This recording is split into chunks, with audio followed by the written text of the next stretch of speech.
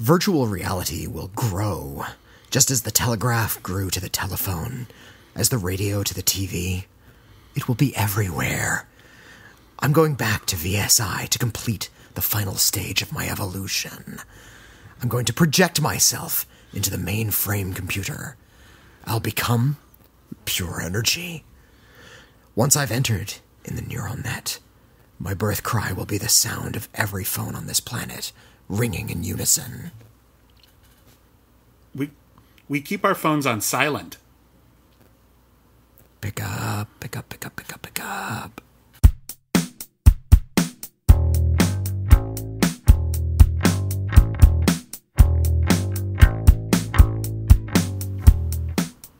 Hello, everybody, and welcome back to Critically Acclaimed, the podcast where highbrow and lowbrow collide.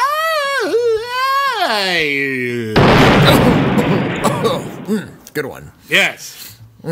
Good times. Anyway, my name is William Bibiani. I'm a film critic for the internet, for IGN, The Wrap, and criticallyacclaimed.net. Everybody calls me Bibs. My name is Whitney Seibold. I, too, am a film critic for the internet, including criticallyacclaimed.net. Yes, our new website. That's our new website. Yeah, in case you haven't checked it out yet, maybe you missed the last episode or two, we have a new website, criticallyacclaimed.net. It's where you can find all our content from throughout the internet, and original content, your review of Jurassic World 2... or Jurassic Park 4? It's Jurassic Park 5. It should be called Jurassic Park 5, but for some reason Jurassic World was considered Part 1, even though it's directly in the same continuity and the same characters appear. Well, the original Jurassic Park was a prequel trilogy. Oh, was it? I don't fucking know. Can you never say the phrase prequel trilogy to me again? I would very much like to be able to never say the words prequel trilogy. Or interquel. If you say interquel to me, I'm going to slap you in the face. But that's what Fast and Furious 4 through 6 were. Uh-huh. They were interquels. And interquel. Is it interquel or is it interquel? Interquel. Interquel. Yeah. Right. It's like you don't say quadrilogy. It's quadrilogy. Okay, you're not allowed to ever say the word quadrilogy. Say tetrad, say tetralogy. Those are words. Quadrilogy is made up BS. Anyway, well, yeah, now that there are more than 4 Alien movies. Yeah, there's also Prometheus, and there's also Covenant, and there's... Yeah, and the Alien vs. Predator movies. Which people don't really count, but they that's count. All right. They have aliens in them, they count. Yeah, and moving on. They're also bad. criticallyacclaimed.net, www.criticallyacclaimed.net. We have a lot of cool stuff there. And if you want to tell us what to write on that website, you go to our Patreon page, patreon.com/canceledtoosoon. You can help contribute to the Cancel Too Soon podcast, get bonus podcasts as well, exclusive content we don't release anywhere else on the internet, and you can force us to write the articles you want us to write at criticallyacclaimed.net. So check that out. You get to be the editor. But enough shilling. Enough shilling. Enough shilling. On to Taylor Schilling. Ah. She's not in any of the movies this No, week, but I like her a lot as an actor. I think she's good. She started out in that crappy Atlas Shrugged movie, and then she did okay after that. She was in stuff before that. Yeah, I know. It's not her fault. Atlas Shrugged is not her fault. Atlas Shrugged is the fault of the people who made Atlas Shrugged. But she was one of those people. Well, okay, it's not her exclusive fault. The movies aren't great. Anyway, moving on. This week, got a whole bunch of stuff we're reviewing on Critically Acclaimed. We're reviewing Ocean's 8, Hereditary, Hotel Artemis, and Bernard and Huey. That's not Bernard the movie and Huey the movie. That's Bernard and Huey one movie. And we're also going to Is it about Barney Bear and Baby Huey? It is not. I'm sorry. It is actually... I would be more excited if it is based that, on a comic strip written by Jules Feiffer. Oh, nice. Okay. Written and drawn by Jules I like Feiffer. Jules Feiffer. So we got that going on, and also, per popular demand, you have asked us to review the notorious virtual reality cyber thriller, The Lawnmower Man, and we have paired that up with, in many respects, the good version of The Lawnmower Man. And we're going to be talking about that later in the episode. So stick around, that's coming up soon. So let's get started, and it looks like the big release, sort of wide release, financially successful movie of the weekend is Ocean's 8. So Whitney. Yes. Tell me about Ocean's 8.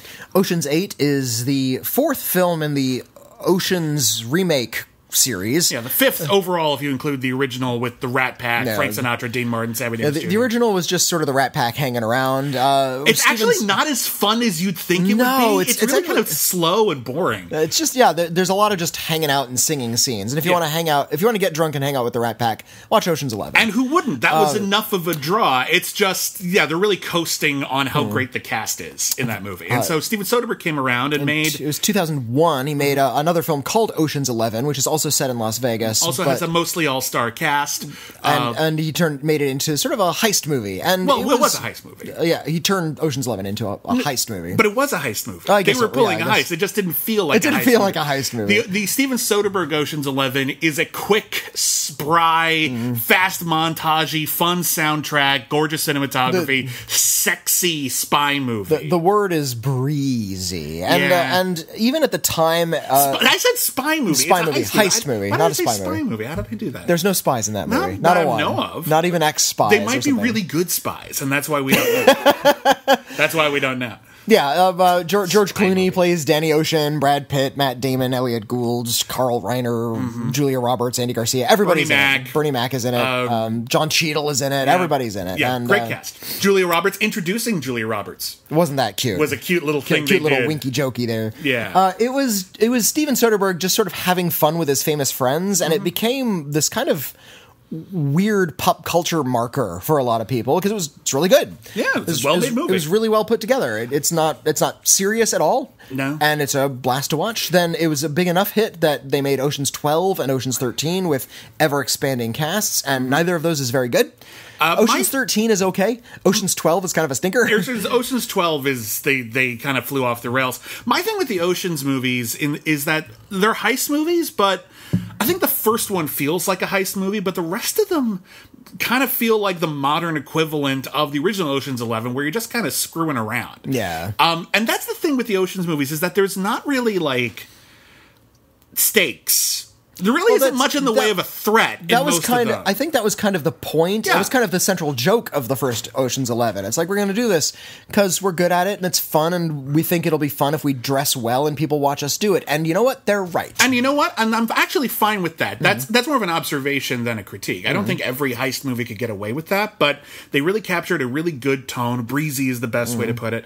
And when you look back at the original Ocean's movie, the original Steven Soderbergh one anyway, it's a story about a heist plan in which everything goes right. Yeah, nothing. Even when you think it's going wrong, it turns out they planned that out ahead of time. And as a result, it's really fun the first time you watch it, but the second time you watch it, you realize not a lot is actually happening. They just make a plan, the plan goes well, and then we're done. And that's not really how heist movies usually build suspense. And then the rest of the movies in the franchise were pretty much the same thing. Even Ocean's 8, the new film, it's the same thing. It's the same thing. Sandra Bullock stars as Danny Ocean's sister, Debbie. Deb Ocean. Yeah. And her thing is... Danny Ocean is dead. We find that out right at the beginning. Right at the beginning. Danny Ocean has died, and she visits his grave. And I love that the first thing she says when she visits his grave is, "You'd better really be dead." And you keep waiting the whole movie for him to come back to. I won't tell you whether or not he does, but you keep waiting. Yeah. Here's the thing. So she has just left prison, and she has a heist planned already. Yeah, she's been spending her entire time planning the perfect heist, and she's going to steal one of, if not the world's most expensive diamond necklace at the Met Gala. And if you're not familiar with the Met Gala, it's one of the social occasions of the year throughout the entire world. Celebrities from all over converge and team up with fashion designers.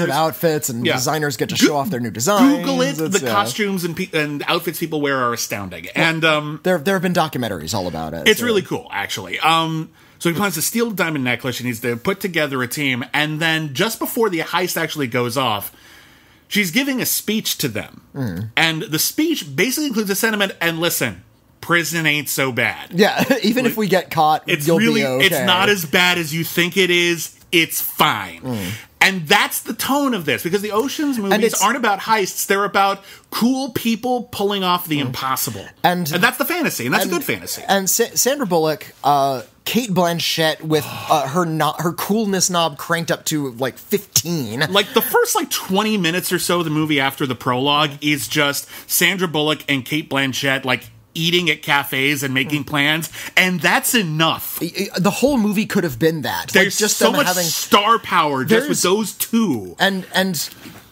whoever costumed this movie is clearly having the time of their lives. Oscar nominee, please. All these really awesome actresses. Let's just put them in the best outfits we can possibly think. Mindy Kaling could knock over a truck in that dress she's wearing. There's a moment at the end where they all get to dress up where real they get nice. to dress and up, like, And there's a scene where Cate Blanchett is strolling down a New York street, like past a hot dog cart, wearing like a sequined, like 70s stretch pantsuit with like flare bell-bottom legs, and you realize, like, you expect her to start shooting lasers out of her hands. Like, she just looks so friggin' awesome. It's interesting. I think... so this movie is directed by Gary Ross. It's not directed by Steven Soderbergh. And Gary Ross directed a lot of Oscar-y claptrap, like Seabiscuit. He's an okay director, but I think... He's completely serviceable. He's completely serviceable. He's probably best known as a director for directing The Hunger Games, which the first one was not the best one. Yeah. He's also well known for directing Pleasantville, a movie which has aged poorly. He also did Free State of Jones, which I got to interview him about Free State of Jones, and I was like one of the only people who really dug Free State of Jones because it feels like a history lesson. Everybody says this is movie terrible. It feels like a history lesson. That's why I like it. I want to learn this stuff. But yeah. So he directs this, and he does not have that sharp, sexy sense of style that Steven Soderbergh does. But what he does, and I think this is wise, he gives that style to the characters. He lets the characters dictate the pace of the movie. Yeah. Which is death in a way, but is kind of the wisest thing to do in this case, because we like the characters immediately. Each time we see them, it's like, oh, I love this character immediately. We see Aquafina doing three card Monty, and we like her already. Yeah, she was the one person boosts a watch. She was the one member of the 8 that I was unfamiliar with, really, as a performer, and she's great. She's great right off the bat. She's great. Mindy Kaling's great. Helena Bonham Carter has her best role in a while. She's sort of a put upon, somewhat fallen fashion designer who gets back in. Anne Hathaway, however, it's kind of like, it's almost her movie. Like, if you're like pushing for like an Oscar nomination, you push her because she plays the vapid version of herself. Yeah, she's really playing like off her type, and that's really gives her license to be amazing. Now, it's Anne Hathaway, and she's usually amazing. I'm trying to think of an example in which she's not, and I'm failing. But I didn't see Havoc. I didn't see Havoc either, but most people didn't. So here's the thing, though. So she is a big movie star. She plays a big movie. She doesn't play herself. I wish she had. Yeah, it would be kind of a fun little mind blow. They play that in Ocean's 12 when actual Julia Roberts is a plot point, and it just so happens that the Julia Roberts character looks like her. They don't do that here. But she plays a version of herself that is really egomaniacal. There's even a line when she shows up and someone speaks into their earpiece, "The ego has landed." And she's vain, she's insecure, she's easily manipulated because of that. Because of how vain she is. Yeah, and as a result, they're able to use her in order to get the diamonds out into the open. And so she's technically one of the 8. And she's having so much fun. She's having as much fun as Michelle Williams was in I Feel Pretty, and just sort of mincing about in really nice gowns and, unable to really think straight. I love the moment where she sees the necklace, and the necklace is huge. Yeah, it's basically it's 6 pounds, they say in the movie. You could beat the diamond from Titanic to death with this necklace. Like, that's how big this diamond necklace is. And she puts it on, and she's having like an herbal essences moment. She's the only way to describe practically having an orgasm with this thing on her skin. Oh, it's great. So, but basically, when you look at it structurally, it's built a lot like the original Ocean's 11. It turns out there is something kind of personal about the heist. They assemble the team. Each one has an area of expertise. They, of course, need a computer hacker. Everyone needs a computer hacker. It's Rihanna, in this case. Who is also great. Reprising her role from Valerian. But what's... I like to think she is. But what I really dug the most about this, because it works on all those levels. It's a fun heist movie. The characters are great. The cast is sparkling. Everything about it basically works. But what I really, really liked about it was that this doesn't feel like it's just another piece of fluff. It has fluffy bits to it, but the movie actually takes the opportunity when it can to use itself as a bit of commentary. There's a really great scene where they run into there's one line in particular I would like to address. Absolutely, but I don't think it's this one. There's a bit where they go up to see Helena Bonham Carter, and they have to she's not a thief, she's a fashion designer, so they need to get her on board. And what they do is they commiserate over the lousy reviews of her latest fashion show. And that whole scene you can tell is a scene that all of those actors have played out after one of their movies got bad reviews. They talk about the critics. Helena Bonham Carter mistakes Sandra Bullock and Cate Blanchett for journalists, and they both go, Oh goodness, no. Journalists. Geez. There's a lot of we're thieves. Please give us some credit. But there's a lot of talk about the way that as women they are being treated before the heist, during the heist. Sandra Bullock has a great line about how we want to be ignored. Yeah, this is the one time in our life we want to be ignored because we can come in and out of here. We can take advantage of that. That's the line I wanted to address. They're going through like a stack of potential. They haven't completed the whole team yet, and they're looking for. They essentially have 8x10 glossies of like hackers that they want to hire. Yeah. Because I guess heisters have the network. But again, I think there's a commentary theme here about the way entertainment is made. And it's subtle, but I like that it's there. Their comment is, what you said. They're going through and it's like, how about this guy? It's like, no, I don't want him. Why not? Why not? He's a he. I want a she. I want she's. Like, well, what's wrong? This guy's really good. No, she's. She's can go in and out. She's are ignored. And for the first time in our lives, we want to be ignored. We want to be ignored. And it's like, oh, that's kind of dark. But yeah, okay, stick it to the man, dude. And there's a great speech she has use at the that end. to our advantage. There's a great speech she has at the end where she says, somewhere out there is a young girl staring in bed, staring up at the ceiling, dreaming about being a criminal. Let's do this for that girl. And you're sort of like... Which is an inversion of the usual... inspirational speech. It is, but when you think about it on a certain meta level, what you're talking about is here is a heist movie for all the young women, all the young girls out there who never had this kind of heroic criminal roles en masse, and now here are 8 of them in one movie. And it's a really good movie. In fact, in many respects, I think the first Ocean's 11 with Frank Sinatra and all that has a novelty factor that is only matched by the handful of other Rat Pack movies. I think Robin and His Seven Hoods is actually a better film. Yeah. But as a movie, it's only eh. Steven Soderbergh's first Ocean's 11 is really fun, and I'm not going to say a bad word about it. But Ocean's 8 is really fun, and there's something to it. There's actually like a reason for it to exist other than we're having fun, and I think it plays off of it in very good, thoughtful ways that never get in the way of the entertainment value. They just work together in a good bit of synergy, and I really dug it. Okay, I just really dug. I was just a big fan of this. I think it is a little too sort of featherweight for its own good. It's like, oh, and they pull off the heist, and that's it, and you're in and out in 97 minutes, and it's like no spoilers here. Guess what? The heist goes okay. They don't all die in a bloodbath. They don't die in a bloodbath. Yeah. This is an Ocean's film. Characters don't really die in bloodbaths in Ocean's films. There are some surprises. There are some twists. There are some turns. We're not going to ruin those. Some you might be able to predict. Some you won't. Yeah. But yeah, at the end of the day, it's just I feel like they are just sort of aiming for featherweight entertainment, which is fine, and I think it's great. I want to compare it to something like Love, Simon.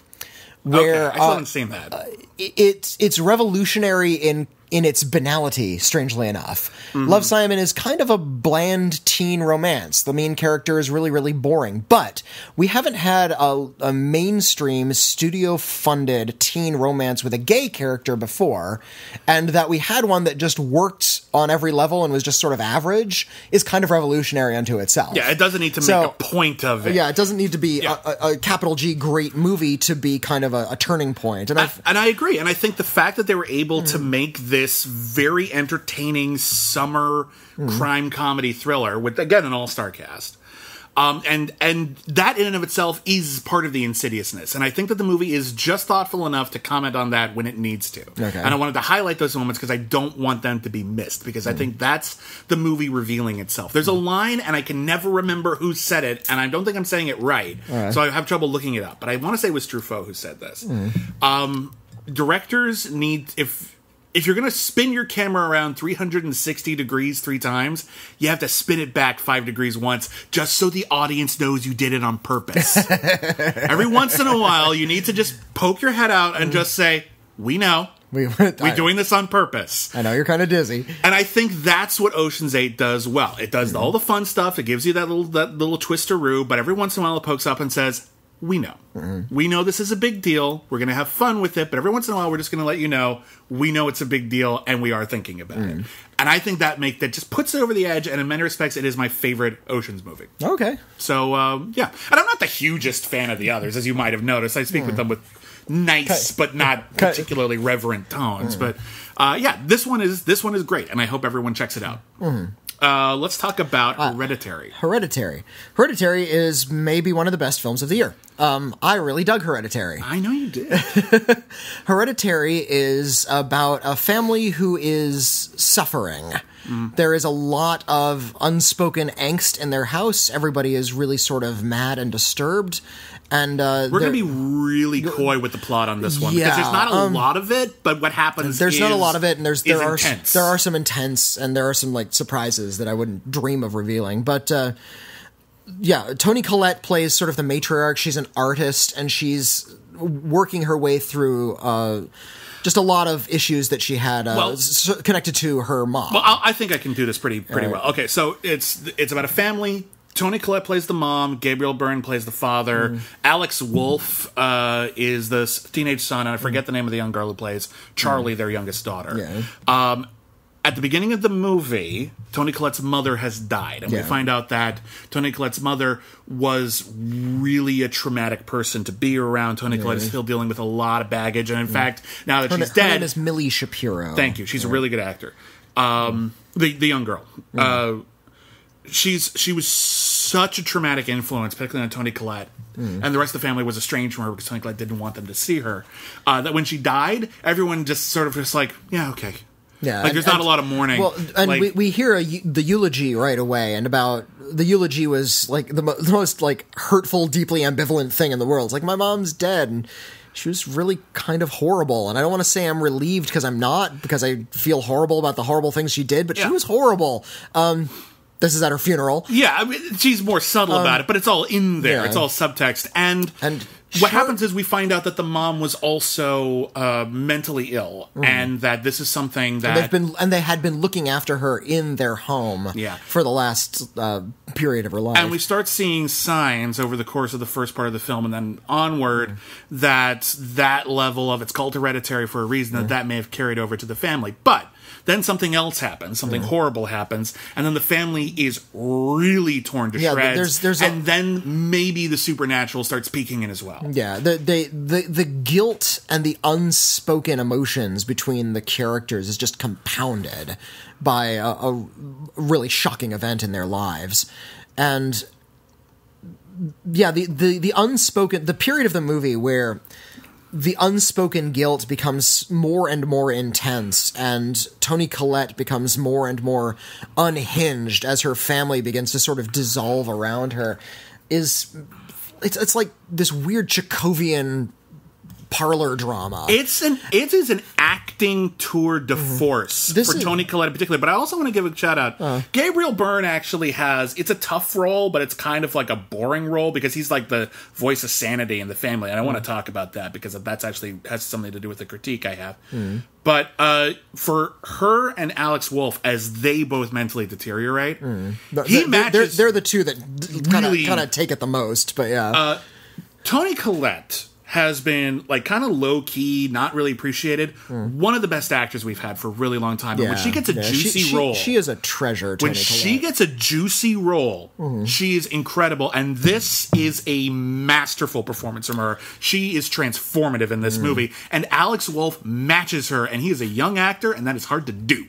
He has so much depth in his performance matching her that credit is due. At the beginning of the movie, he seems like just boring teenage son. And as the movie goes on and he like starts to we realize that he's kind of getting hit the hardest by what's going on in this house with the whole family, that we get to see not just vulnerability, just complete weakness. We see him completely collapse. And that's something you don't see a lot of in movies. Especially not in young men. Yeah, like young very male. true. Yeah, young male roles. Typically, they're the ones who have to sort of stand up, or there's a lot of machismo involved, and not with this guy. One of my favorite scenes, just period, for acting or whatever, in movies in the last few years was in a movie called Force Majeure, which is a really great movie, and it kind of flew under the radar for a lot of people. The scene where he breaks down. The ugly cry. Okay, I'm not going to ruin Force Majeure for you. It's kind of a slight drama in a lot of ways. It's not like a super intense thriller or nothing like that, but there's a scene where one of the protagonists of this movie ugly cries the ugliest ugly cry you've ever seen in a movie, and it's perfect.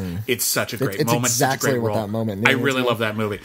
Hereditary is really especially fantastic when you're focused on sort of the nightmare realism of it, where you're looking at it from, here's a perspective, here's a story that is, ignore the supernatural elements. Like, let's assume for a moment that that's in their head, which a movie plays coy with a lot. There's some things that, like, it looks like there's certainly a ghost in the corner, or there's something like a shadow passes by, but there's always, like, plausible deniability there. So, yeah, you're not really sure how supernatural this is for a long time. And that's when it's at its best. When it's at that sort of Twin Peaks, Fire Walk With Me kind of way, where all of this stuff is sort of dreamlike, and you can take it as literally as you want to. And there are dreams. Oh, yeah. Some really horribly disturbing dreams. You can take it as literally as you want to, and that means that you can either say the supernatural is real, or if you really want to wrap your head around it, you can say that this is all in the heads from the perspective of people who have a family history of mental illness, and this is them losing their minds, and that in and of itself is really, really terrifying. For me, my biggest critique is, I think, the movie's finale, which I will not ruin in any way. They define too much. They give away too much. It's a hell of an ending, but my God, they really spelled it out more than I needed it to. It's reminiscent of a film that I can't reference, otherwise I would give away what the ending was. But it's reminiscent of films you may have seen before. Here's an example that's more extreme.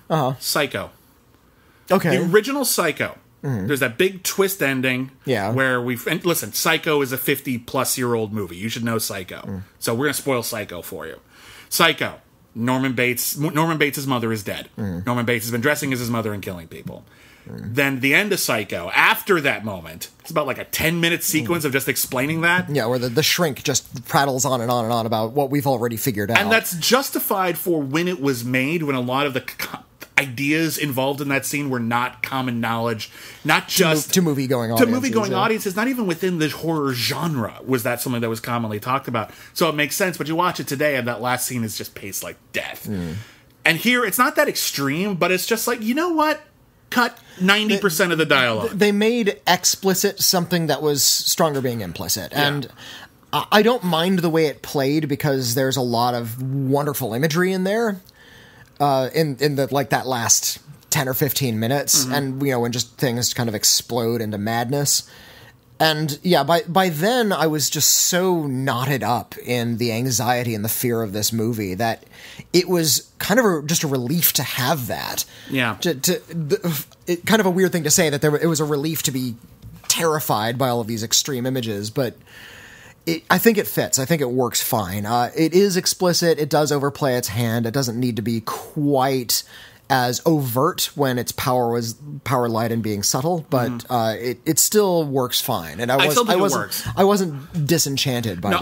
I have that critique, and I have another critique, and I have to give credit to my wife Michelle, who saw the movie on a separate date. I had to see it for work. She couldn't go. She went to see it another day. And when she came back, she had the similar concern about the ending. But one of the things that really ticked her off was, and she still thought the movie was well made, but the Gabriel Byrne character, she thought was indicative of a serious problem that the movie has, which is mostly an attitude. And that's its attitude towards women is very paranoid and it's almost accusatory. All of the horror comes from women. All the female characters are the ones wielding. Yeah, and Alex Wolff is also arguably suffering from mental illness, but he gets it from his mom and his grandmother. And a sister, too. Yeah, Gabriel Byrne is the only voice of reason here. Oh, we have the stalwart male who's going to be the only voice of reason. And she found it, I'm paraphrasing her, but... kind of condescending. A little condescending, and it's frustrating because the rest of the movie is made with such class and skill that to fall back on such a kind of a tired attitude about characters in a horror movie, she thought was really disappointing. And I think that's a fair critique. I still think it's a really great movie, and I still think just the experience of watching it in a theater with a good sound system is almost unsurpassable. Like, it's so great. But I think it's fair to critique it as well. This is getting slammed by audiences. It got a really low cinema score, which is a good sign, I think. I think, I forgot which movies got Fs, but I remember one of them was Mother. Yeah. And Mother is friggin' great. And it's a friggin' nightmare, and it'll rip your throat out and stomp on your throat. A24 has this thing where they are really good at finding horror movies that really hardcore horror fans, like truly hardcore horror fans, key into, and that film critics love, and that they are really good at selling to mainstream audiences and building buzz for. But then once the mainstream audience actually goes to see The Witch... they don't know what to make of it because it's kind of obtuse. Same thing with It Comes at Night, which I actually wasn't a fan of. But a lot of these are slow. These are horror movies that deal with sort of the philosophy of horror. They're really slow moving. They're incredibly thoughtful. They're more about atmosphere than they are about like scares. And I think when audiences hear, oh, this is the scariest movie of all time, they're expecting something wham bang like Insidious or the other adjective horror movies, Sinister, etc. The movie I think of, actually, in a way, and I think it's a better movie than Hereditary, even though Hereditary is really good, but the way The Exorcist got built up to me when I was young. It's the scariest movie ever. And then I saw it when I was a teenager, and I liked it. And you're expecting like more violence and a lot more mayhem in it's a movie like The that Exorcist. Is scarier the older you get.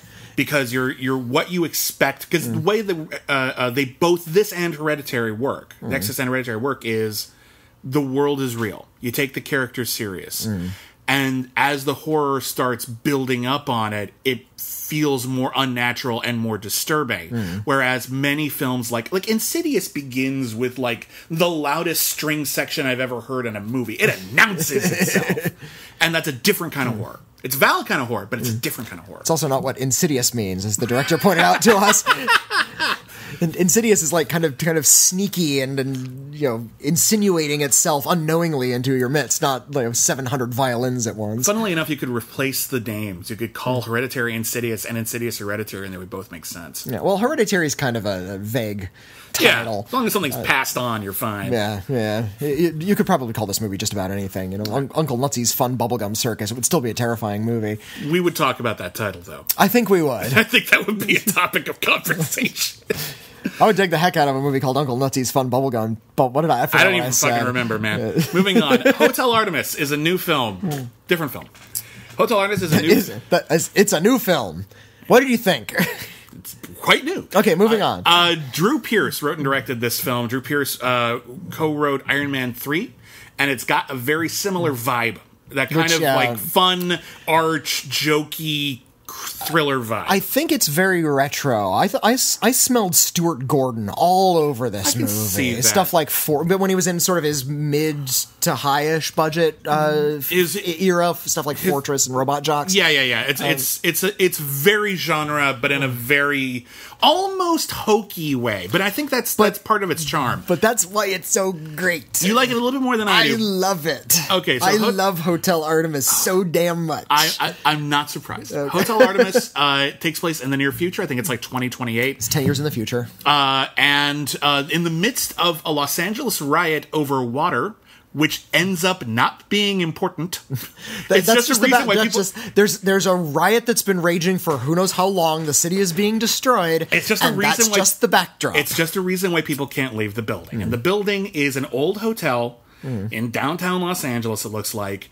And the top floors are a hospital for criminals. And much in the same way that the Continental Hotel was a hotel for criminals in John Wick, here it's a super hospital for sort of arch super characterized criminals, and it's run by Jodie Foster in her first movie role in like 5 years. Her first leading movie role, yeah. In a long time. She's had plenty of supporting roles along the way, but yeah. Not in the last 5 years. The last big movie role she had was Elysium.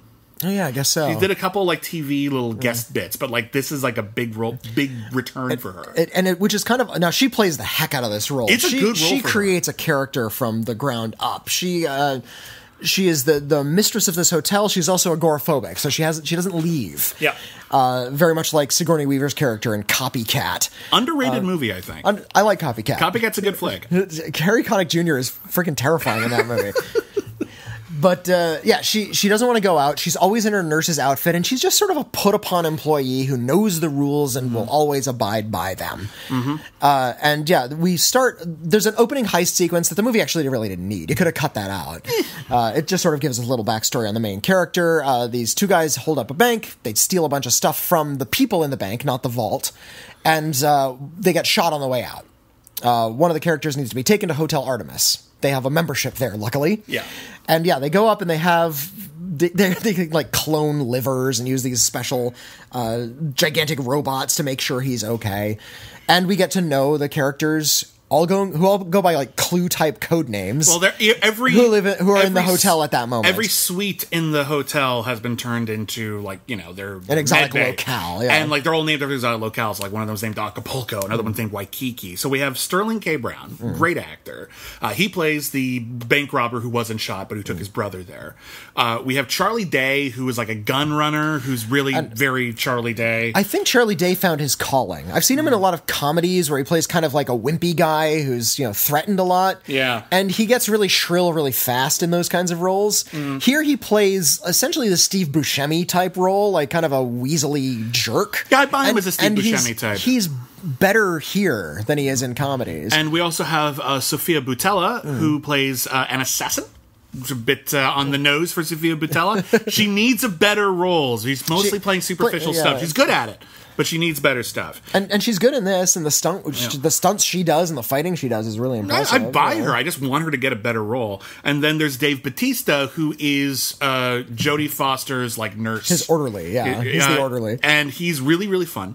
And then it turns out that like the biggest criminal in town is en route. They call him, what is it, the Wolf Prince or the Wolf King? The Wolf King of Los Angeles. Yeah, we don't see him, but he's coming. Eventually we see him.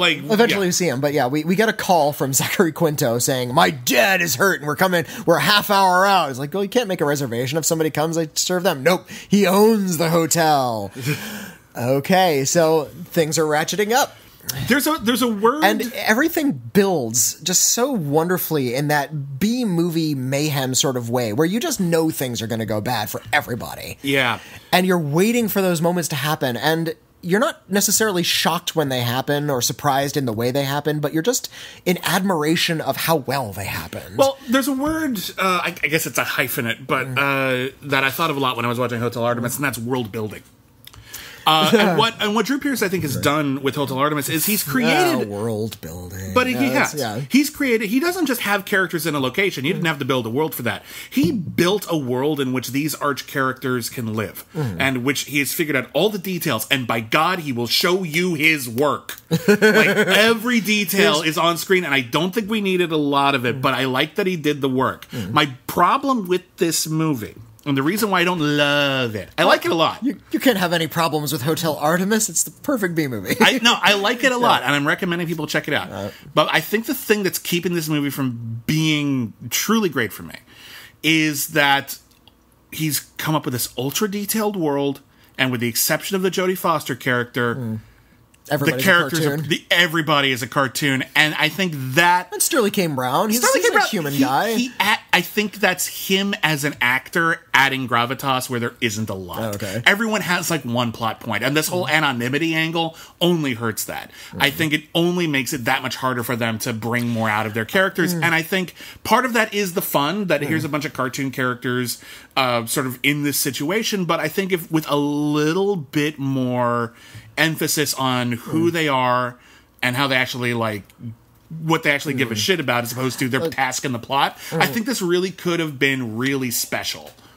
I've seen a lot of B movies that go way too far with that sort of cartoony style you're referring to. We once reviewed a film on the B Movies podcast called Bunraku, if you remember that one at all. Really super stylish. I love the style. Yeah, the style was really great. And there's some shots that I remember, but I don't remember any of the characters or plot points. Imagine an action movie told in the style of Japanese puppet theater. Yeah, but with live actors. It's a great style, not much of a story. I couldn't tell you the plot for if you put a gun to my head. Nothing else going on in a movie called Bunraku. And you can tell when a filmmaker is really just trying to roll around in their cinematic toys and not tell a story. And if you do it well enough, that's fine. If you're going nuts with your style and you create something kind of new and intriguing, that's an accomplishment unto itself.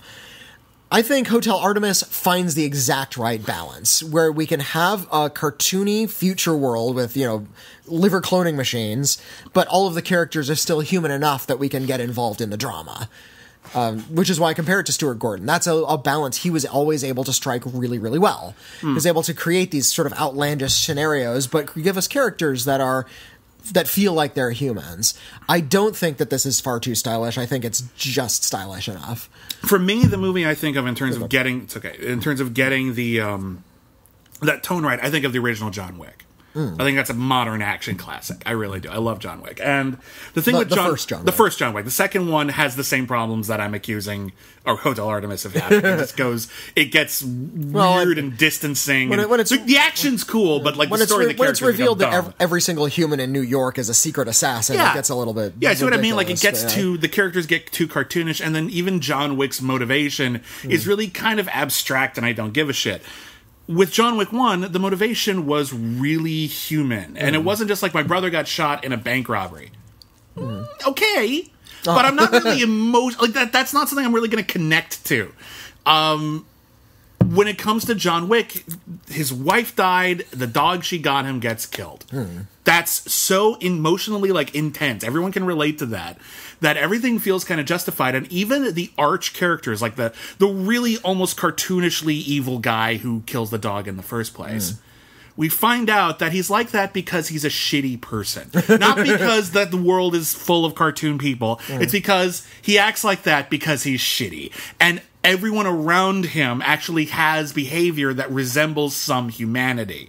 In an arch world, there's some humanity. Here, in an arch world, there are arch characters for me. And I never, with the exception of Jodie Foster, I think is a really good performance. Jodie Foster is the Rock, though. She kind of brings them all together. Jodie Foster I agree. She's fantastic. I love just the way she walks. So much thought went into this determined short steps that she makes.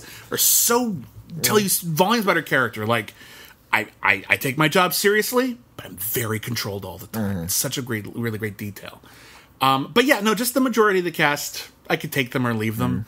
But I still had a lot of fun. I don't want to focus entirely on my one critique. All right. I still think it's a really entertaining movie, and it's got this almost canon group cheese value to it that we don't have a lot, and I think it's done with some intelligence. I dig it. Yeah, I think it's worth seeing. I feel like we don't get a lot of screenplays like this anymore. No. If somebody comes at you with a high concept like this, it's either given the $1 million Blumhouse treatment, which is fine, or didn't cost that much, or it's given the $250 million super blockbuster treatment, and they add extra. It's a 6-act movie all of a sudden. Yeah. And apart from that opening heist sequence, this has no fat. It's really trim. It comes up with a great idea. It narrows in on it and gives us everything we need to know about that world really efficiently, really quickly, and lets the story go from there, rather than constantly coming up with rules or talking about how the rules play into the world. We understand everything from the beginning, and the story can just be told. But the story is... I'm sorry, I don't think the story is particularly great, and I think the story is ultimately about those rules. It's all about how the Artemis got founded and what happened, why Jodie Foster is in there, and I feel like it's not the backdrop. The Hotel Artemis is the point. And I think when you build a world and you're only really interested in exploring the world and the characters in it are kind of just an excuse to do so, the movie feels a little shallower than it needs to. I'm not saying I want it to be full of rich, soulful monologues. I hate it when, like, you critique something and then, like, someone's just like, well, what do you want it to be, Citizen Kane? No, but that's not the only option. There's a lot of I want it to be a better version of this. Yeah, that's what I'm talking about. I think it could have been. I think it was really close to being something that I would have fallen in love with as much as you did. But it's still a lot of fun, and I hope it doesn't get overlooked, because this is the kind of movie I think people wish they made more of and then don't go see more often than not. This kind of mid-budget genre film from a studio is exactly what we need hundreds more of. This is what we need everything to be in between the tent poles. Yeah. You know, everything, it seems like everybody's trying to be the tent poles now. It's like, the tent's up. It's good. We're good. It's standing. We don't need more poles in here. Just give us good stuff to put in there. Yeah. And the last new movie we're going to be reviewing is Bernard and Huey, and this is based on a comic strip by Jules Pfeiffer, which I read a little of, but I wasn't like, I think it was in the Village Voice, and I didn't read the Village Voice very often. And it is about two narcissists who are womanizing in New York. One of them is played by Jim Rash from Community, who I've never seen in a lead role before, and he's really, really good in a lead role. The other one was played by David Koechner. I like David Koechner. Very funny actor, you know, from the Anchorman movies and a whole bunch of other broad comedies besides.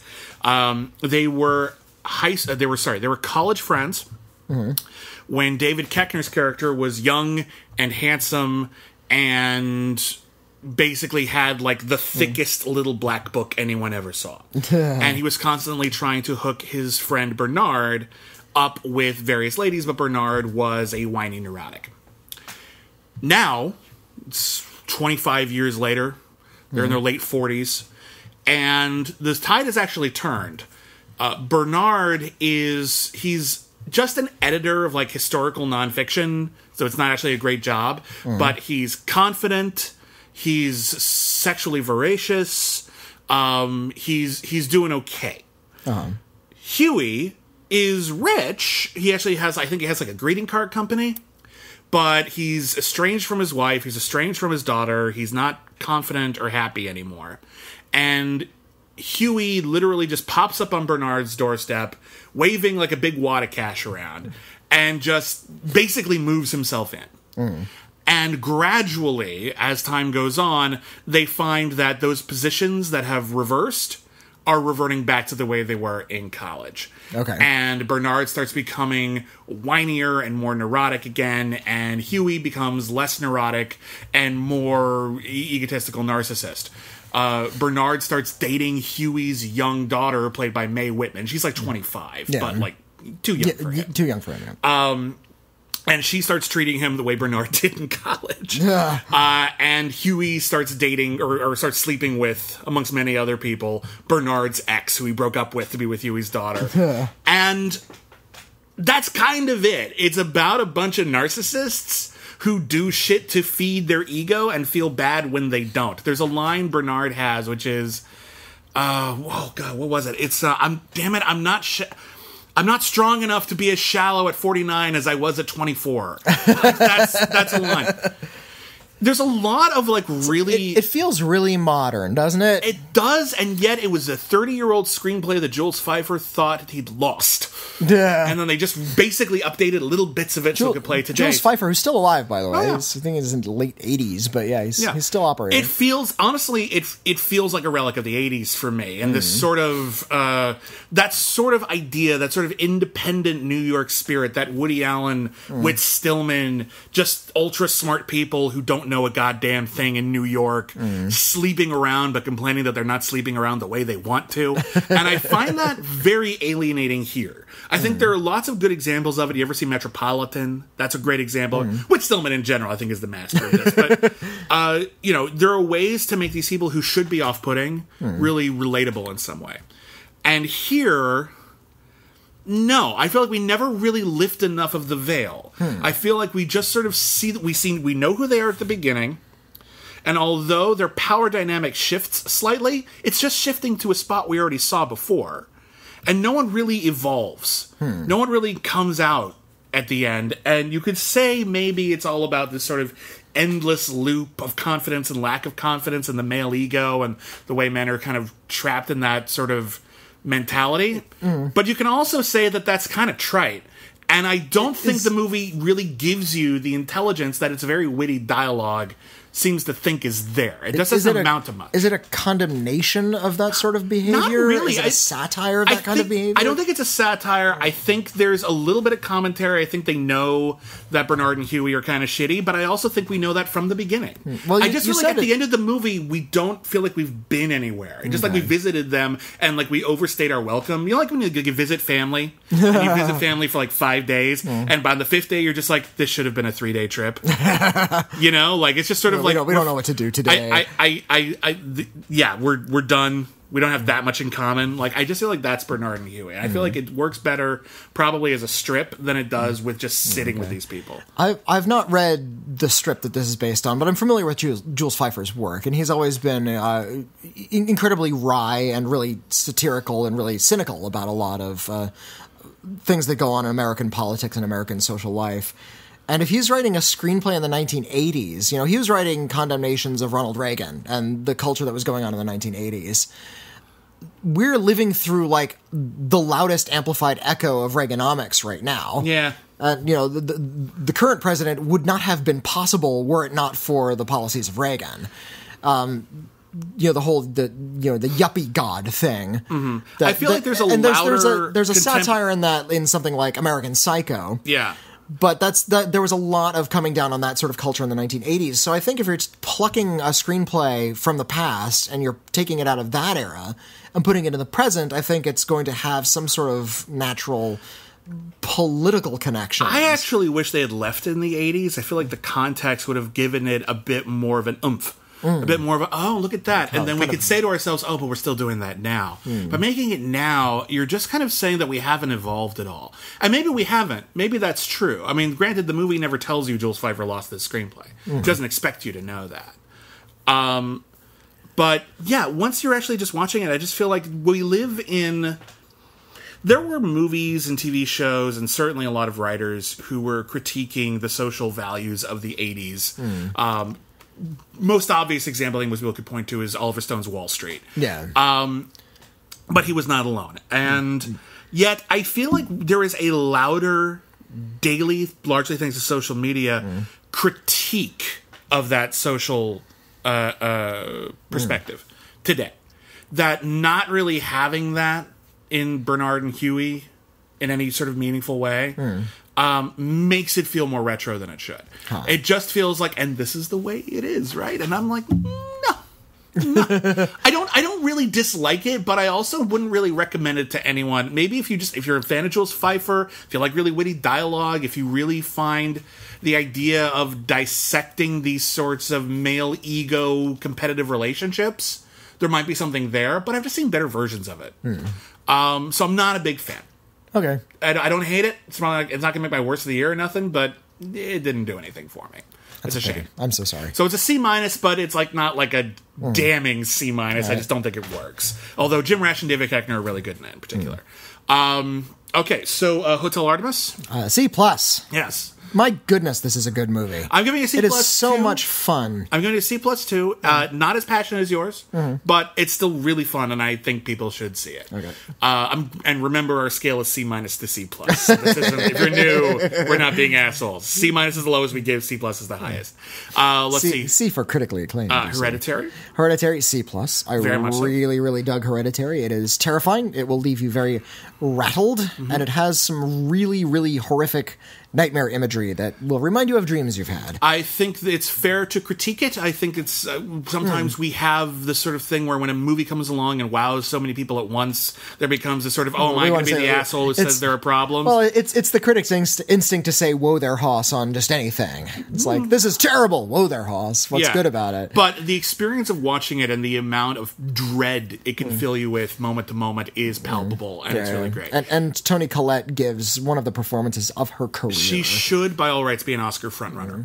Just now. It's just one of those roles where it's like she's so good. We'll see. I hope so. Fingers crossed. And finally, Ocean's 8. I really, really dug it. Like, I was surprised. I was looking forward to it. It seemed like a good cast and a fun idea, but I liked it even more than I thought I would. I think it's a really entertaining film with, bless it, some actual stuff on its mind. So good for them. I think it's the best Ocean's movie. Fair. Yeah. I give it a high C. Just a high C. High C. Okay. even Steven Soderbergh's Ocean's 11, well regarded. You should see that one. Slick, tight. I wouldn't call it a cinema classic or nothing. Oh God, no! It's just a good, fun movie. That's also a high C. You know, that's the kind of movie they were aiming to make, and they did it very well. And I would give that one a C+ as well. I think they're both worth seeing. Okay, but I think Ocean's 8 just got a little more meat on the bones, so it's a good film. So that is it for the new releases, and now onto our double feature. We asked you which cyber thriller from the 1990s you wanted us to review. And these are all notorious films that don't have a great reputation. We had Virtuosity starring Denzel Washington and an overacting Russell Crowe as a virtual reality serial killer who steps into the real world.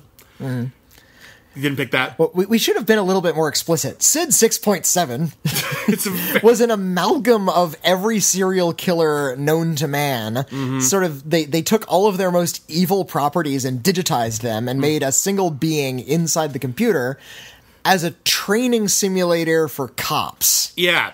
And at no point when someone was like programming this, like, isn't this evil and stupid? Yeah. Yes, but this is what we have grant money for, so we're doing it. And it turns out Sid 6.7 escapes into the real world and starts serial killing everybody. The other one we had as an option was Johnny Mnemonic, starring Keanu Reeves as a courier with a hard drive in his head. And you input your computer stuff into his head and he takes it to someone else. And now, but the stuff in his head is too valuable and people are chasing him. The safest way to transport information in a world where everything is being hacked is just to wet wire it straight into somebody's brain. Yeah, as opposed to, you really could just put that on a hard drive. Somebody can take a hard drive. Somebody can take Johnny Mnemonic. As it turns out, somebody can just take Johnny Mnemonic's head and like suck the information out of his brain. So what's the point? It's a weird sci-fi movie just for a lot of reasons, but like just the sort of between space and where it thought technology was going to go, and like what would be really important in the future, as opposed to what actually is, makes it pretty funny. And then we also have like Henry Rollins and a psychic dolphin, and there's all kinds of weird stuff. Dolph Lundgren is like, isn't he a cyborg street preacher assassin, or is he just a street preacher? He's just a street preacher assassin. He's not a cyborg. Sorry. But what you ended up picking was a film that was the jewel of the lot. Oh my God. You picked the right one. I would have had fun with all of those. Right. You picked the right one. You picked The Lawnmower Man. Originally known as Stephen King's The Lawnmower Man, until Stephen King successfully sued to have his name removed. Because the short story that The Lawnmower Man was quote-unquote based on has nothing to do with the movie. The short story, if you haven't read it, it's not Stephen King's best. It's about a guy who doesn't want to mow his backyard, and he hires a guy from the newspaper, and it turns out he's a satyr. Yeah, he's like a forest spirit who just starts eating all the grass, and the guy ends up getting killed by it. That's it. It's really kind of a stupid story in a lot of ways. So what they did was they got the rights to that short story and they turned it into a movie about a guy with a low IQ who is turned into God by virtual reality and drugs. Pierce Brosnan. Take a moment to to think about where we started and where we ended up. We got to walk you through this kind of slow because there's a lot to go through in The Lawnmower Man. Pierce Brosnan plays a doctor who's been working with virtual reality technology, and he's been using it on chimpanzees to make them smarter, and it's been successful. However, his bosses want him to inject violent soldier drugs into the chimpanzees to turn them into soldiers. Killer cyber chimps is always where I see the future of combat. So we have, at the beginning of the movie, we have a chimpanzee with a RoboCop futuristic helmet. Yeah, who escapes its cell, takes a gun, guns down people in cold blood. It's great. A chimp shoots a guy in the head, and that's the prologue to the movie. There's just this weird shot because what happens is they put people in those big life-size gyroscopes and they fling around in virtual reality to simulate a lack of space or whatever. And when Jeff Fahey and Pierce Brosnan are doing it, they're moving their hands around and making it look real cool. When the chimpanzee is doing it, the chimpanzee is just standing there. I think it's a model. It's definitely no. They wouldn't put a chimp in a gyroscope. I hope not. But regardless, it just looks like a chimp toys in a gyroscope. It's a laugh out loud stupid image. But the chimp escapes and runs to the local Stephen Kingish town and finds Job, played by Jeff Fahey, who is the local simpleton. He He is works the gardens in the neighborhood, and he lives at the local church. He was taken in by the local abusive priest when he was a young boy. He's an adult. He has the intelligence of maybe a 5 or 6 year old, and he sees the chimp in the RoboCop helmet holding a gun and thinks, "Wow, that's Cyberman." A comic book character he's a fan of. Is it Cyberman or Cyboman? Right, it's Cyboman. Yeah. Sorry, you look like Cyboman. And he takes him in. In the director's cut, there's an extended sequence where he faces off with the cops, and he carries the chimp out wearing the helmet, and he thinks the chimp is okay, but the chimp doesn't see Jeff Fahey as a threat. I saw the director's cut a long time ago. I saw the theatrical cut again recently, and the theatrical cut, he never meets Jeff Fahey. He shoots some people at the office, and then they shoot the chimp, and that's it. That's the whole prologue. They cut so much out of this movie. Of course, the director's cut is literally 35 minutes longer. It's and just it doesn't insane. make it good. It just makes it make a little bit more sense. But that was the impetus to get Pierce Brosnan to meet Jeff Fahey. And Pierce Brosnan says, "Hey, maybe I can use my smart drugs on this simple man, and I can make him smarter." What was the tagline? God made him simple. God made him simple. Science made him a god. Yeah. Basically, okay, so this isn't one of the movies we picked, but there's a really good adaptation of Flowers for Algernon, a book which I think is still required reading in a lot of high schools, called Charlie. Starred Cliff Robertson. He was nominated for an Oscar. I don't think he won. Did he win? I don't think he won. But I'd have to look that up. It's about a man with a low IQ, much like the Lawnmower Man, who scientists decide to give him some smart drugs, and he becomes super smart for a while. But that is a sad story about how he suddenly realizes that the world sucks, and he was actually happier before. He's no happier in being smarter. Yeah, this is about how virtual reality is another dimension, and it gives him godlike powers to turn people into bubbles. Wait, we're not there yet. No, it's going to be a while. You're getting ahead of yourself a little bit. The virtual reality worlds of the Lawnmower Man are early 90s CGI. Yeah, and in fact, there was a lot of them were created kind of independently of the movie by early CGI animaters, and they were just sort of imported. A really fantastic, well, I don't know about fantastic. I thought it was really great at the time when I was when it was still called computer animation. They didn't call it CGI yet. And you could go to a video store and buy VHS compilations of early computer animation shorts. And there was one called Beyond the Mind's Eye, which was really popular for a while. And that was regularly watched by me and all my peers. It just sort of made its way into our vernacular. So when we saw The Lawnmower Man, we recognized that they had cut in some of these shorts into The Lawnmower Man. Yeah. Kind of retconned the shorts into the story. And I want to make it clear, when you're watching them today, they're colorful, but they don't look very good. The technology evolved. What are you going to do? I saw this movie in theaters when it came out. I was 9. I'm trying to remember exactly.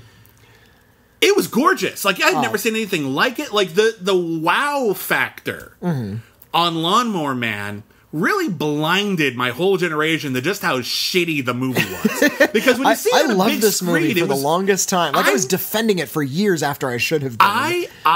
When I saw when we were planning to do this, I was thinking to myself, "Oh, Lawnmower Man.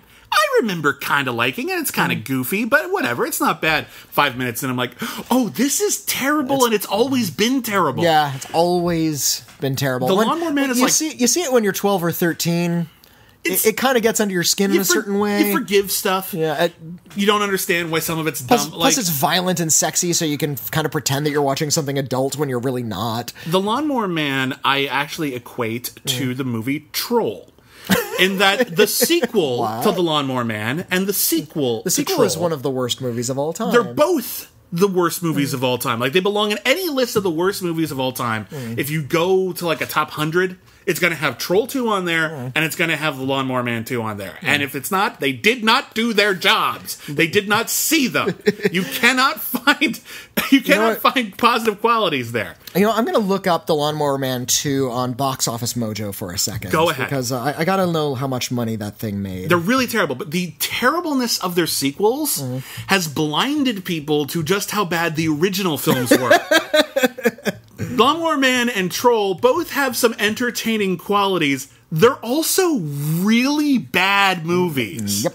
They're just stupid, badly conceived, not well-made movies.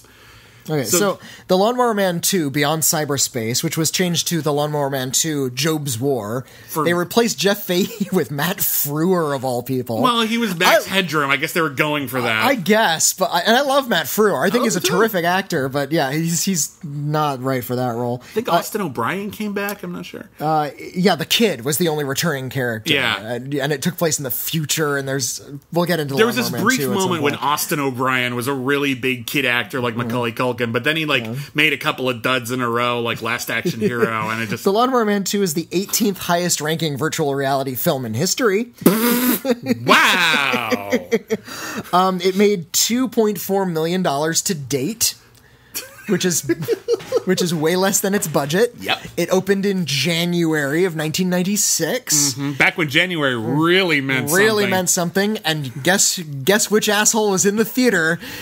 Whitney theater, paying a full price adult ticket to see in the theater Lawnmower Man 2 because it was me. Yeah.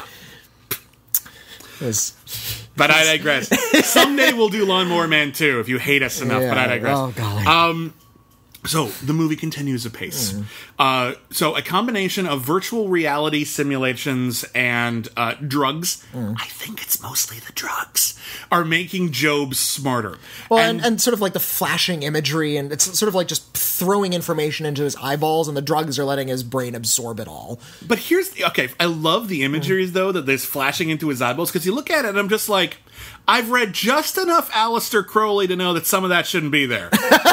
I'm pretty sure there's a lot of weird occult imagery being thrown into his brain as well. You shouldn't be putting the occult in. I don't think he needs to know that right now. It happens faster than either of them suspect, but not only does he become smarter and faster, he becomes more competent, he becomes stronger, like his musculature improves. I think he was always strong, but he wasn't carrying himself. Oh, okay. Like, that's the thing. Like, he was always kind of, But he starts combing his hair, he gives up all of his childhood things, he gives them to his child friend. Mm-hmm. He stands up to the priest who's been like beating him every night. He starts having a sexual relationship with one of the women whose lawns he mows, played by Jenny Wright, who's a great actor people don't talk about enough. There's a really great, I think, kind of empowering moment with the Jenny Wright character, where people are saying, Jenny Wright, she lives alone, she's rich, she's okay, and it was like, she's just sleeping with that guy because she just sleeps around with everybody. She's just horrible, and they call her a whore, and it's really terrible. It's really gross. Yeah. And then somebody comes to her defense. It's like Jeffrey Lewis. Jeffrey Lewis, Jeffrey Lewis, great character. He says, no, whores do it for money.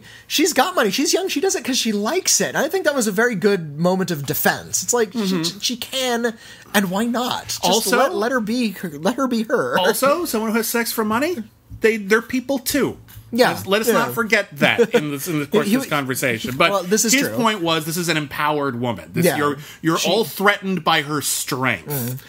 And that's a good point. And he comes to her defense, and I think that's great. And Job falls in love with her. They start having a sexual relationship. He begins being able to move things with her mind and becomes obsessed with... It becomes sort of like an addiction to him, getting more and more information.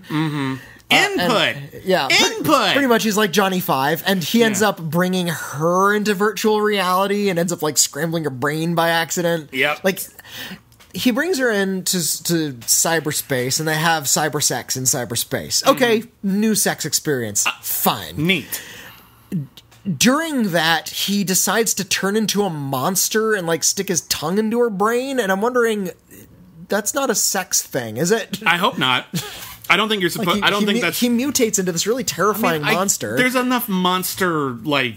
manga or whatever out there in the world, but I don't know. It wasn't established that she was into that. It definitely wasn't established, so I think that might have been part of the problem.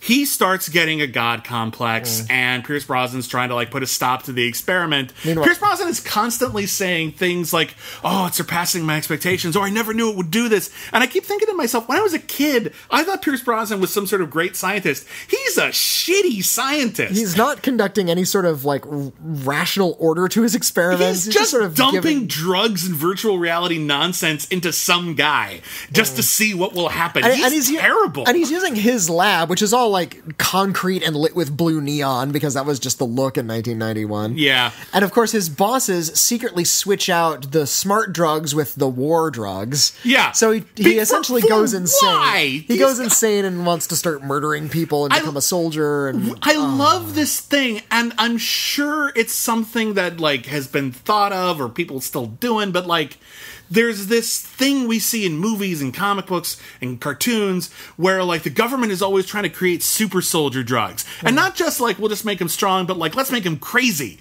Yeah. And I'm like, why? What are we getting out of this? Like, hey, this experiment is working and he's super smart and he's getting psychic powers. Great. Let's make him a homicidal maniac. Why? That's something because war. That's something that's never sat well with me about the Alien movies. The one persistent theme that's been throughout all of the Alien films is that the creatures are meant to be weapons. That's an idea that was floated in Alien. It was really made explicit in Aliens, and it was kind of the central premise behind Prometheus. And Resurrection. And Resurrection, that these things are meant to be weapons. It was like, so an unpredictable cockroach monster with an unknown lifespan and no way of communicating is a weapon? How does that work? I think the idea was... Like, first off, in the original Alien, they didn't know what it was. Yeah. They just knew it's an alien life form, bring it back, it's probably valuable. That's all they knew. In Aliens, they knew that it was dangerous and deadly, and indeed they were there to exterminate most of them, but they wanted to bring back samples. Okay. Alien 3, different thing. Alien Resurrection, they were studying them. They were actually studying them. It was a research installation. They were doing horribly immoral things, but there was study. I'm not sure you can do immoral things to a killer cockroach monster. Okay, first off, I think you can, but secondly, they were cloning human beings and doing horrible things. That was pretty horrible. And then in Prometheus, we find out that the xenomorphs and all of those other sequels no longer exist now, thanks Prometheus. They were created as some sort of biological warfare by an alien species, and I think the idea was it's basically just like a nerve gas bomb. You're not going to go in there without a mask. You just drop it on your enemy, let it breed, let it kill them all off, and then I don't know. Then your enemy's gone, and they're not smart enough to go into space. So just don't go on that planet. I think that's the idea. Well, and I imagine they die out. Eventually, it's never been said how long those things live. I imagine they only live a couple days, right? Well, they're pretty big. They probably last a while, but like they have to eat something, right? They're going to run out of stuff. Do they eat the people in Alien? I imagine they must. We're way off topic now because we don't want to talk about the Lawnmower Man. They have to eat something, right? I mean, how about they just... They just are born, grow to enormous size, and then starve to death? Like, that's it? That's their life cycle? That's a shitty life cycle. Well, they're just cockroaches. They're just monsters. They're not... I guess a short lifespan would be useful in terms of, like, keeping him down so that they can be used as weapons, It makes sense how fast their metabolism is. You know, it, just absorbs nutrients from its host, bursts out, uses those nutrients to grow really big, and then it doesn't eat. It just sort of, thrashes about, kills thing, and dies. I mean, it shoots its, like, mouth gun thing through someone's head. Its inner mouth, but it doesn't eat them. We don't see it chewing. That we see. In any of the movies. So I'm guessing it doesn't do that. Sorry, we didn't get to have dinner with the xenomorphs. I don't think we needed... I never saw... over the course of 6 movies, or I guess 8 movies, that I would have never made saw it James Bond go to the bathroom either. I assume he does it. I assume the aliens don't eat, that they just are born and they die really fast. Although I know there are bits of sketchy mythology that contradict that. Speaking of sketchy mythology, so Job has decided that virtual reality is another dimension, and he hasn't gotten powers from drugs in virtual reality, but he has indeed unlocked the magical abilities that humans used to be able to have, and they were called sorcerers. So Job starts going on a killing spree. Using virtual reality mind bullets. Yeah, like he turns like Dean Norris. By the way, Dean Norris from Breaking Bad is in this. Dean Norris is like one of those character actors who was in everything before you realized he was in everything. I've seen him in he was in The Firm. I just rewatched The Firm recently. I'm like, oh yeah, Dean Norris was in this. And he was no one at the time. Now he's, celebrated actor. Good for him. But he turns Dean Norris into bubbles. Just swirly bubbles. He appears on a lot, like he projects an image, like a CGI image of his own head, like a 10-foot tall image of his own head onto somebody's lawn, and then uses that head to stare at 2 agents, and turns them into... I thought it was like billiard balls. Like they swirl into a bunch of billiard balls and they kind of fly away, because we could do that effect now in 1991. There's a really stupid bit. There was this one asshole works at a gas station, and Job goes up to him and he puts a head with a mouth that's a lawnmower inside the dude's brain, and it starts chewing up the brain. And then Job says, "The Lawnmower Man is in you now." And I'm like, the hell does that even mean? What are you talking about? He clearly, like, just sort of essentially drove him insane. Like, just by staring at him made him go insane. And that was pretty cool. He goes to see the priest who was abusing him, and I'm like, dude, you already fought him off. Like, you already proved your point with that guy. But ends up immolating him. Does he? Because I rewatched it, and let me tell you something. It's CGI fire. It's CGI fire from the early 90s. CGI fire today still doesn't look that great. Or CGI fire from the early 90s, I couldn't tell if he was on fire or if he was just turned into CGI stuff. Like, I honestly don't know. Either way. The one good thing, the one cool bit is, like, genuinely cool bit, is when, so, like, the Austin O'Brien kid, his father is abusive, and everyone knows it, and no one's doing anything about it, and he, like, blinks, and Austin O'Brien and his mother fall asleep, and then he, like, telekinetically floats a giant lawnmower around the house after him. Yeah. And it starts chewing through the furniture and stuff, and it's actually really scary, because I can imagine someone chasing me around with a lawnmower, and it would be terrifying. That's the Anne Ramsey basketball scene from Deadly Friend, is what that is. It's like that's the best moment in Deadly Friend. And it's just that's a perfect example. Yeah. Deadly Friend, by the way, is also one of the worst things ever. It's so bad. It's really, really terrible. Not all of Wes Craven's films were good. Yeah, quite a few of them were, actually. So Job comes to the conclusion that what he really needs to do is download himself into the internet. And Which didn't quite exist yet, just sort of upload himself into... Yeah.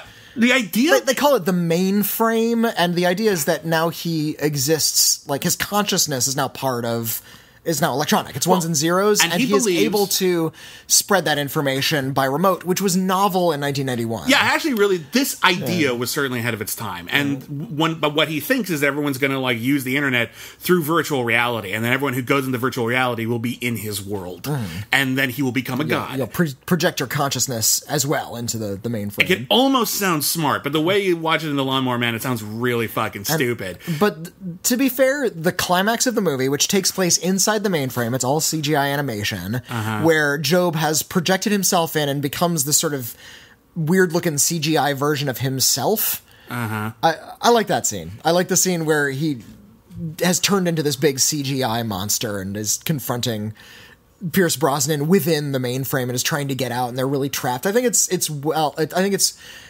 good use of the animation in translating into pretty decent cinema. You're wrong to like that scene. I just rewatched this yesterday. That scene, I thought it was badass when I was a kid. It's so awkwardly filmed, and the CGI animation is, and I know it's early, and I want to be forgiving for that, but just as a storytelling thing, like, it's just really awkward and shitty, the entire thing. And the story, like, the whole plot is ridiculous, because, like, the idea is that Pierce Brosnan's going to he's unplugged the mainframe from any sort of other server, so Job is stuck in there. And then he's going to blow up the building, and he's got these explosives, and he's going to do it. And he's just trying to stall Job, so Job doesn't find some other way out. And while he's very poorly fighting off Job in virtual reality, Austin O'Brien... I guess his mom fell asleep in the car, so Austin O'Brien just runs up to the building, and there's no justification for that. It looks really dumb. And he's running down, like, the buildings of the corridors of this huge building. He's never been in it before, and but he knows exactly where to go. And he just keeps yelling, Job, why are you looking for Job right now? What is going on in your life? How did your mom fall asleep right now? There's so much going on. A guy just ran out of the car, says, in 15 minutes, I'm blowing up the building you can see right there. You fell asleep? I'm wrapped with suspense if I'm in that car. And Job finally, like, lets Pierce Brosnan go if he saves the kid. And Pierce Brosnan saves the kid, and Job finds a back door at the last possible second, and you can't tell. And I thought, I still think this moment is okay, where, like, you can't tell if Job made it out or not. Well, they time it in a way like he's just perfectly. He just solved it, and he's like in the midst of escaping when the bomb blows up. And before Job downloaded, he said, as that little monologue we quoted at the beginning of the podcast, that when he arrived. Like, every telephone in the world would ring in unison to announce his godhood. And the movie ends, like, a couple of days later. Pierce Brosnan and Austin O'Brien, his mother, they're all going to leave. And every phone in the world rings. And I gotta tell you, it sounds stupid. And then cut to black. That's the end of the movie. It's actually not a bad ending. There is an ominous quality to it. Like, oh God, what does that mean? The rest of the movie is so unbelievably stupid that you cannot take that seriously in a million years. we were a little too eager to jump to the extremes of technology in the early 90s. Sure. Virtual reality was still kind of new, and everybody assumed it was going to be the next big thing.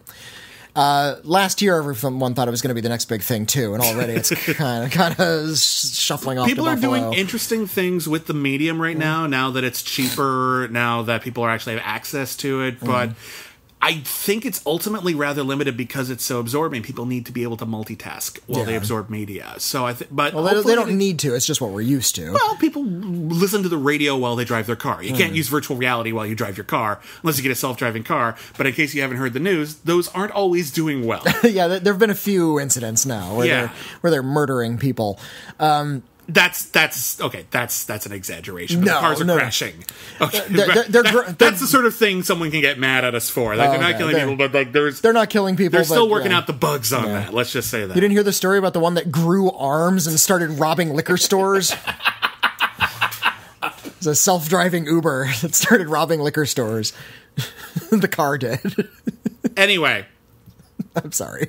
I'm writing a movie in my head now. You should be sorry. Yeah, The Lawnmower Man is unbelievably stupid. It does hit a sweet nostalgia spot for me because I watched it so many times as a youth. I've probably seen this movie like 10 times, but I haven't seen it in like 20 years until I saw it again. I'm so glad I finally did because this movie sucks. The CGI was really mind-blowing at the time. It dated very quickly. Like I said, I was one of the only people who went to see the sequel in theaters because I was still enamored of the original, and I was defending this to adults like last week. Well, no, well into my high school years, long after I should have been defending it. It's not good. It's not good. I kind of had to turn my back on it and have a reckoning about myself at some point. But we are going to pair it with a really terrific virtual reality movie that actually came out also in the 90s, in 1999. Yep. Shortly after The Matrix. But before we get to that, I want to talk about the suggestions you all had. Yeah. As I hope you know, and if you're new to the podcast, maybe you don't, over at Schmoville !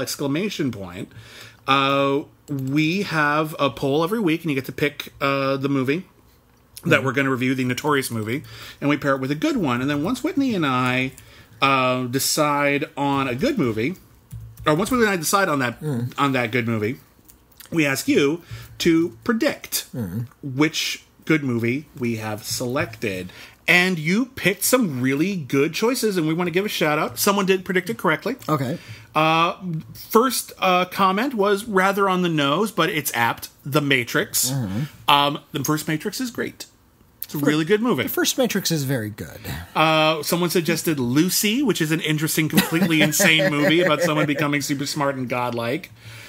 Someone suggested A Beautiful Mind, and I see what you did there about intelligence sort of backfiring on somebody.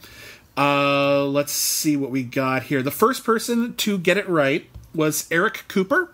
Eric Cooper kind of hedged his bets a bit and guessed a few things at once. Amongst them, Strange Days, which I see. I don't think it's truly great, but it's a good flick. Videodrome, which would have made sense. Yeah. But I love Videodrome. But also David Cronenberg's eXistenZ. Which Whitney is a huge fan of. I am. I have a few mixed feelings about, but I do think it's pretty great.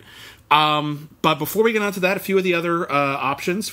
Michael Campbell suggested Ex Machina, which I can see how that works. That's pretty great. Jack Pollan suggested Tron. I'm a bigger fan of Tron Legacy myself as a movie. I think the original Tron is a bit stodgy. Good stuff in there, though. Topher White suggested Sling Blade. And actually, yeah. Okay. They're actually very similar in a lot of ways. Structurally, Sling Blade is the good version of Lawnmower Man. Just without the virtual reality. Basically. Galen Shumway suggested the 1995 version of Ghost in the Shell, which I think is indeed a classic. Someone suggested The 13th Floor, which I actually haven't seen. It's okay. Okay. I know some people who are big fans of it. Matt Adams suggested War Games. We almost did War Games. We talked about War Games, yeah. I'm a big fan. Let's see. Charlie was suggested. We already name-checked that. And big credit to Jamel Johnson for picking a movie which, if I had thought of it, I would have pushed for, but we had already made our decision. Paprika. Paprika's a really good pick. Paprika's brilliant. We'll probably get to Paprika at some point. I'm a huge fan of anime director Satoshi Kon. I think he directed some of the best movies of the last 30 years. And Paprika is a film about people who have technology to invade people's dreams. And Christopher Nolan definitely saw it before he made Inception. He name checks multiple shots. Yeah. It's a really brilliant motion picture. Anyway, there's a ton of stuff on here. He ripped off, paid homage to Paprika. But yeah, we ended up going with David Cronenberg's eXistenZ, which came out in 1999, when we were trying to be a little bit more thoughtful about virtual reality rather than just sort of staggering into these weird scenarios that could never possibly have come to fruition. Yeah, between The Matrix and eXistenZ, we had gone past, virtual reality will be neat, and gone to, okay, but if there's tell the difference. If there's a fictional reality and you can't tell the difference between reality and fiction anymore, there's a lot to explore. And while The Matrix had big ideas about sort of dystopian existentialism, eXistenZ is actually more about sanity. And also religion in a lot of unusual ways. Evidently, and I remember reading an interview with David Cronenberg, how he was inspired to make eXistenZ. He wanted to make a science fiction film about a religious fatwa. Yeah. After he had a conversation with Salman Rushdie, because Salman Rushdie was hiding from a fatwa against him. So he was saying, what if I did this in sort of a science fiction way? Yeah. What if a scientist did something that various religious extremists thought was so unnatural that they basically have decided to have him killed, and everyone who believes in this will want to kill that person, and that person is played by Jennifer Jason Leigh.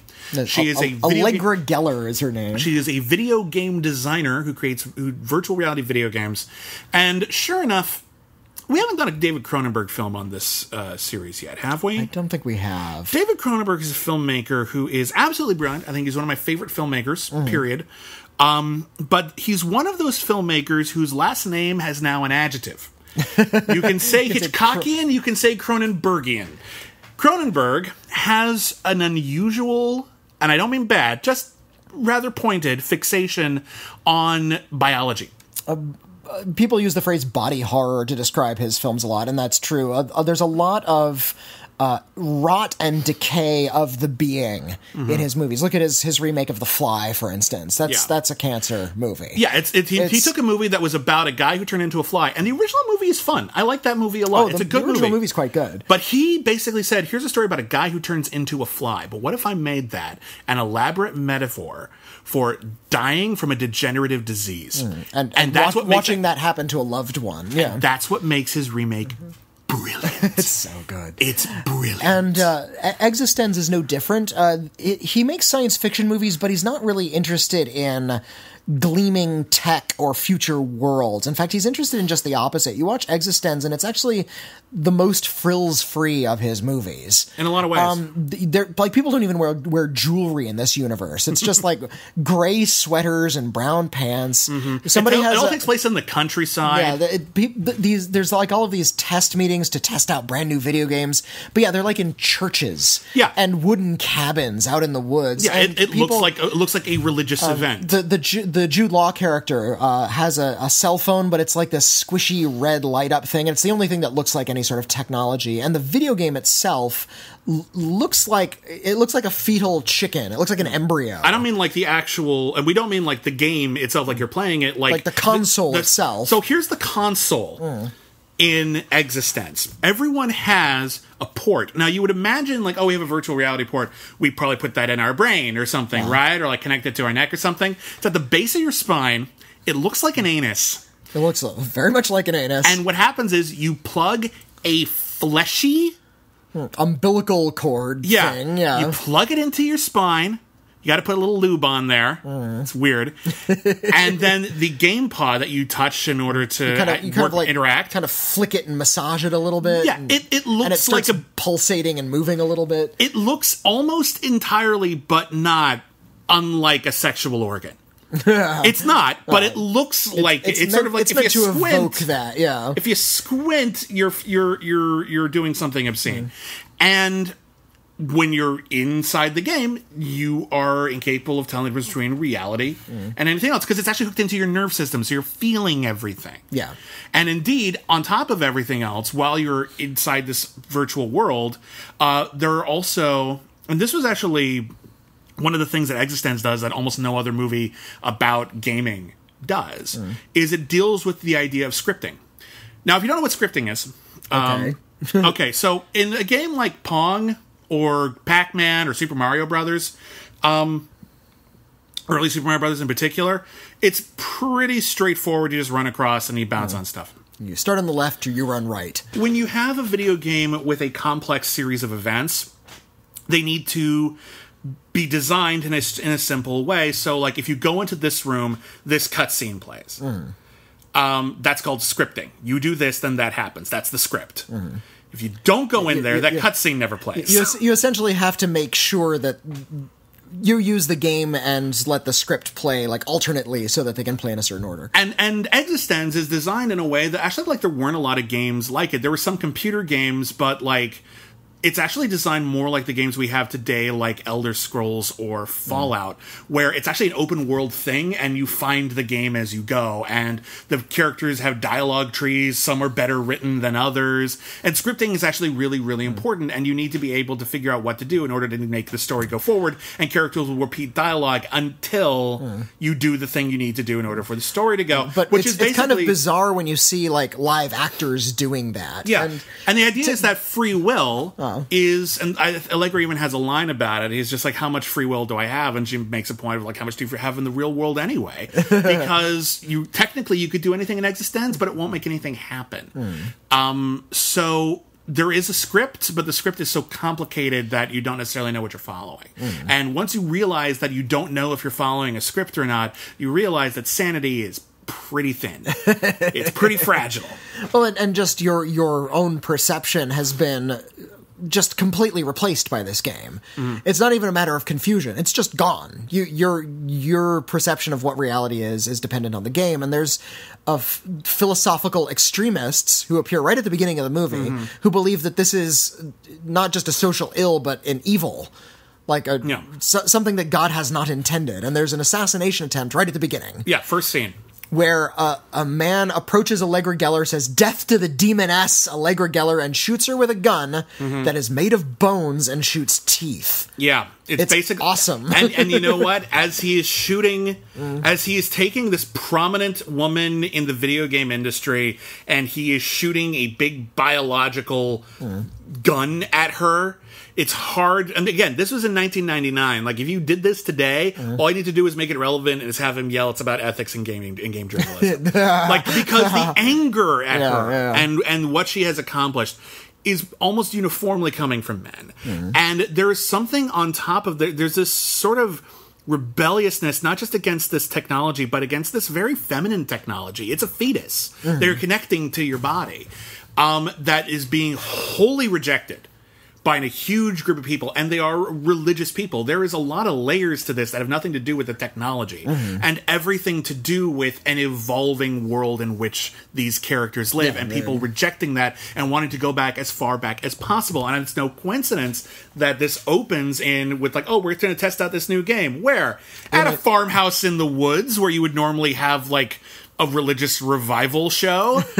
Like, no, we're doing this for a reason. In fact, I think it's in a church, isn't it? It's in a church or a barn or something. It's in a sanctuary. I believe it's in an actual church.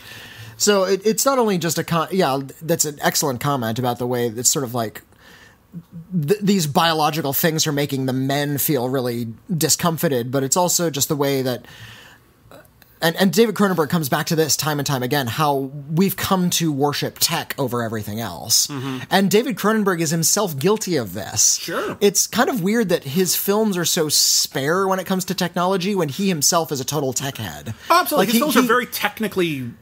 The technical craftsmanship is insane. Well, and he himself likes to collect, different kinds of cell phones, and he's really familiar with all of the widgets out there, and he's even advocated... He really liked when DVDs came along because you could skip around and remix movies movies at will, which, other filmmakers were bristling at. Like, David Lynch is like, no, start the movie and watch the whole thing. Yeah, David Lynch didn't want his movies to have chapter stops, and some of them don't. Some of them don't. Like, you get his version of Eraserhead, it's one chapter, the movie. Watch it, all right? Yeah. Watch the whole thing. What, do you want to skip ahead? Why? I gave you the whole movie in a certain order for a reason, whereas David Cronenberg said, no, it'd be great if you could do this. What I'm looking forward to is when you can do this several films and just sort of skip around and use all of this technology, and his interests lie in using all the latest tricks and tools, whereas his movies tend to preach the opposite. And they're all cautionary tales about how embracing technology is doing damage to your consciousness. Yeah. It's really interesting. And, like, what's interesting is as this movie progresses and the eXistenZ game console that Allegra has invented, and it's the only one of its kind, which means it was stupid to do a test run in public with it, but okay. There are holes in the film. She needs to go into the game in order to see if it's still working properly. And there's actually talk about how the game is trying to tell them things about itself. And what we see is that how the pod itself might be sick, like the game itself caught an illness. When they open it up to see that it's working properly, it's organic in there. They've created a living thing. And when they go inside the game, they're actually in a virtual reality storyline in which they are infiltrating the company that makes the pods, and they make them by basically mistreating mutated amphibians and, like, horrifically mutilating them and transforming them into products and eating them as well. Yeah, and this is the movie, and so the game is telling you that the game exists out of an unethical practice, and David Cronenberg is even just saying that the technology itself is fundamentally kind of corrupt, and that there is a lot of exploitation that emerges from from progress, and that's another thing that's just fucking true. And given sort of the scandals that arose in recent years about iPhones, it's particularly salient, isn't it? About Absolutely. Sort of exploiting people to make just sort of casual tech that you're using for fun. It's easy to look. Okay, so you look at Lawnmower Man and its ideas about technology. A couple of them were prescient, but mostly it looks really hokey. eXistenZ doesn't pretend to be the future of technology. The technology it has is obviously not what anyone is using. But because of that, there's enough of a distance, and you're not saying to yourself, oh, well, it doesn't look like that, so of course it's bullshit. You're looking at sort of this alternate world. Like this, just technology evolved a little differently than it does here, and that makes it a very striking allegory, and David Cronenberg knew, I think, just enough about games and the way that they're made and the way that they're designed and the way that video game storytelling worked at the time, particularly in computer games, like more complicated storytelling computer games, but would eventually become, again, stuff that we play now, like Fallout, these sort of free-roaming adventures where we can decide for ourselves what the plot is. And he predicted a lot of things that were really going to be an issue, and the things that he didn't predict just feel like an interesting part of this weird tapestry he's created. Now, I will say this: eXistenZ, once they actually start playing eXistenZ, I'm not sure it's much of a good game. Well, that's what I like about eXistenZ. Like, we've created this complex virtual reality world, and this is not like Ready Player One, where everything's like light up and you're doing these big, gigantic races. You're doing exactly what you were doing in real life, and I think that's kind of the point. That people are escaping reality and just going back into reality, and there's no real point to either anymore. Yeah, even and the most... if you really can't tell the difference, and you have no free will in either realm, then there really is no difference between the virtual and the real. Maybe. And that is something to fear, and that is something to perhaps rail against, so you can kind of understand where the terrorists are coming in. And indeed, you can even look at that from the way that the internet and social media has evolved as well, where the way we behave, the way you would the way some people talk to people on Twitter or in comment sections is not the way they would interact with most people in real life. Right. There's this sort of divide between reality and unreality, but that's still reality. That's still an actual human interaction, and we're getting divorced from that, and it raises a complicated conversation. I like that in the game, there are all kinds of like weird accents. Like, you see people, and that's kind of like the indicator that they're fake. Yeah. That they have some sort of strange accent, or like they're this really broad character. There's a character named Darcy Nader, and he has like the fakest Irish accent you've ever heard. Hello, I'm Darcy Nader. It's like...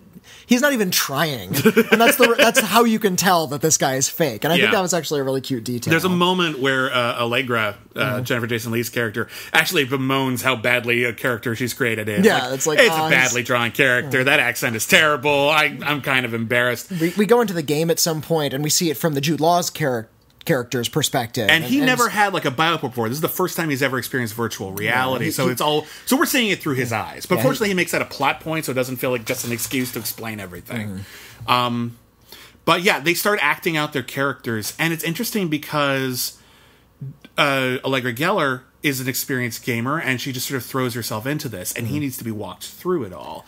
And as a result, she starts walking him through, and I was confident for the longest time that she was a construct. That she was just going to be like an NPC? Yeah, like she came in and she was behaving in this weird, aloof manner that I thought, oh, this is the fake version of Allegra, right? Like, we're just going to be lost. We're not going to be sure what's real in this. But she's just embracing it. It does put a light as to, like, what's real and what's really going on. Yeah. In a clever way. But it also raises really good topics about not just free will, but also the sort of coercion that can take place. I was watching this with my wife, Michelle, who'd never seen it before, and one of the things she commented on is her relationship with Jude Law, where he doesn't want to be surgically altered, he doesn't want things put in his body, and once they're actually in eXistenZ and one of the scenes requires them to be romantic, he's uncomfortable with it and wants to stop, and she just wants to keep going with the scripting because it's not real. She was making a point that, like, if that relationship were gender switched, it would be insanely uncomfortable. And that just kind of only supports this really prescient sort of thought about this particular sort of culture and community in which a strong woman makes you really uncomfortable, doesn't it? Really freaks you out. And anything about a woman's biology is going to make you really, like, actual physical biology. So now I have like a part of my body that's supposed to be penetrated with an umbilical cord. I don't know how I feel about that. Somebody gets licked in one of those. Yeah, it's kind of creepy. David Cronenberg is really weird, you guys. But all of his David Cronenberg's weirdness, you can look at it in a vacuum and go, oh, it's just weird, and a lot of it is. But it's weird with purpose. None of it is just weird. Well, that's my point. It is weird, but it's weird with purpose.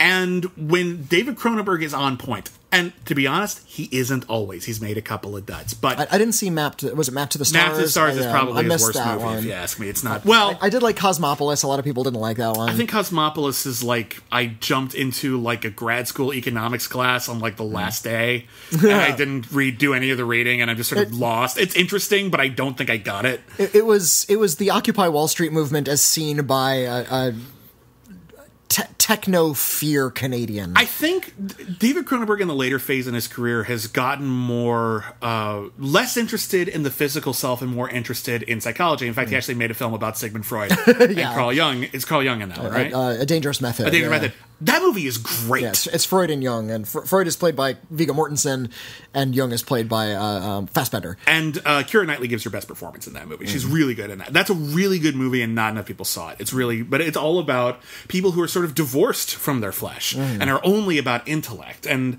some of his later films are indeed about that. Some better than others.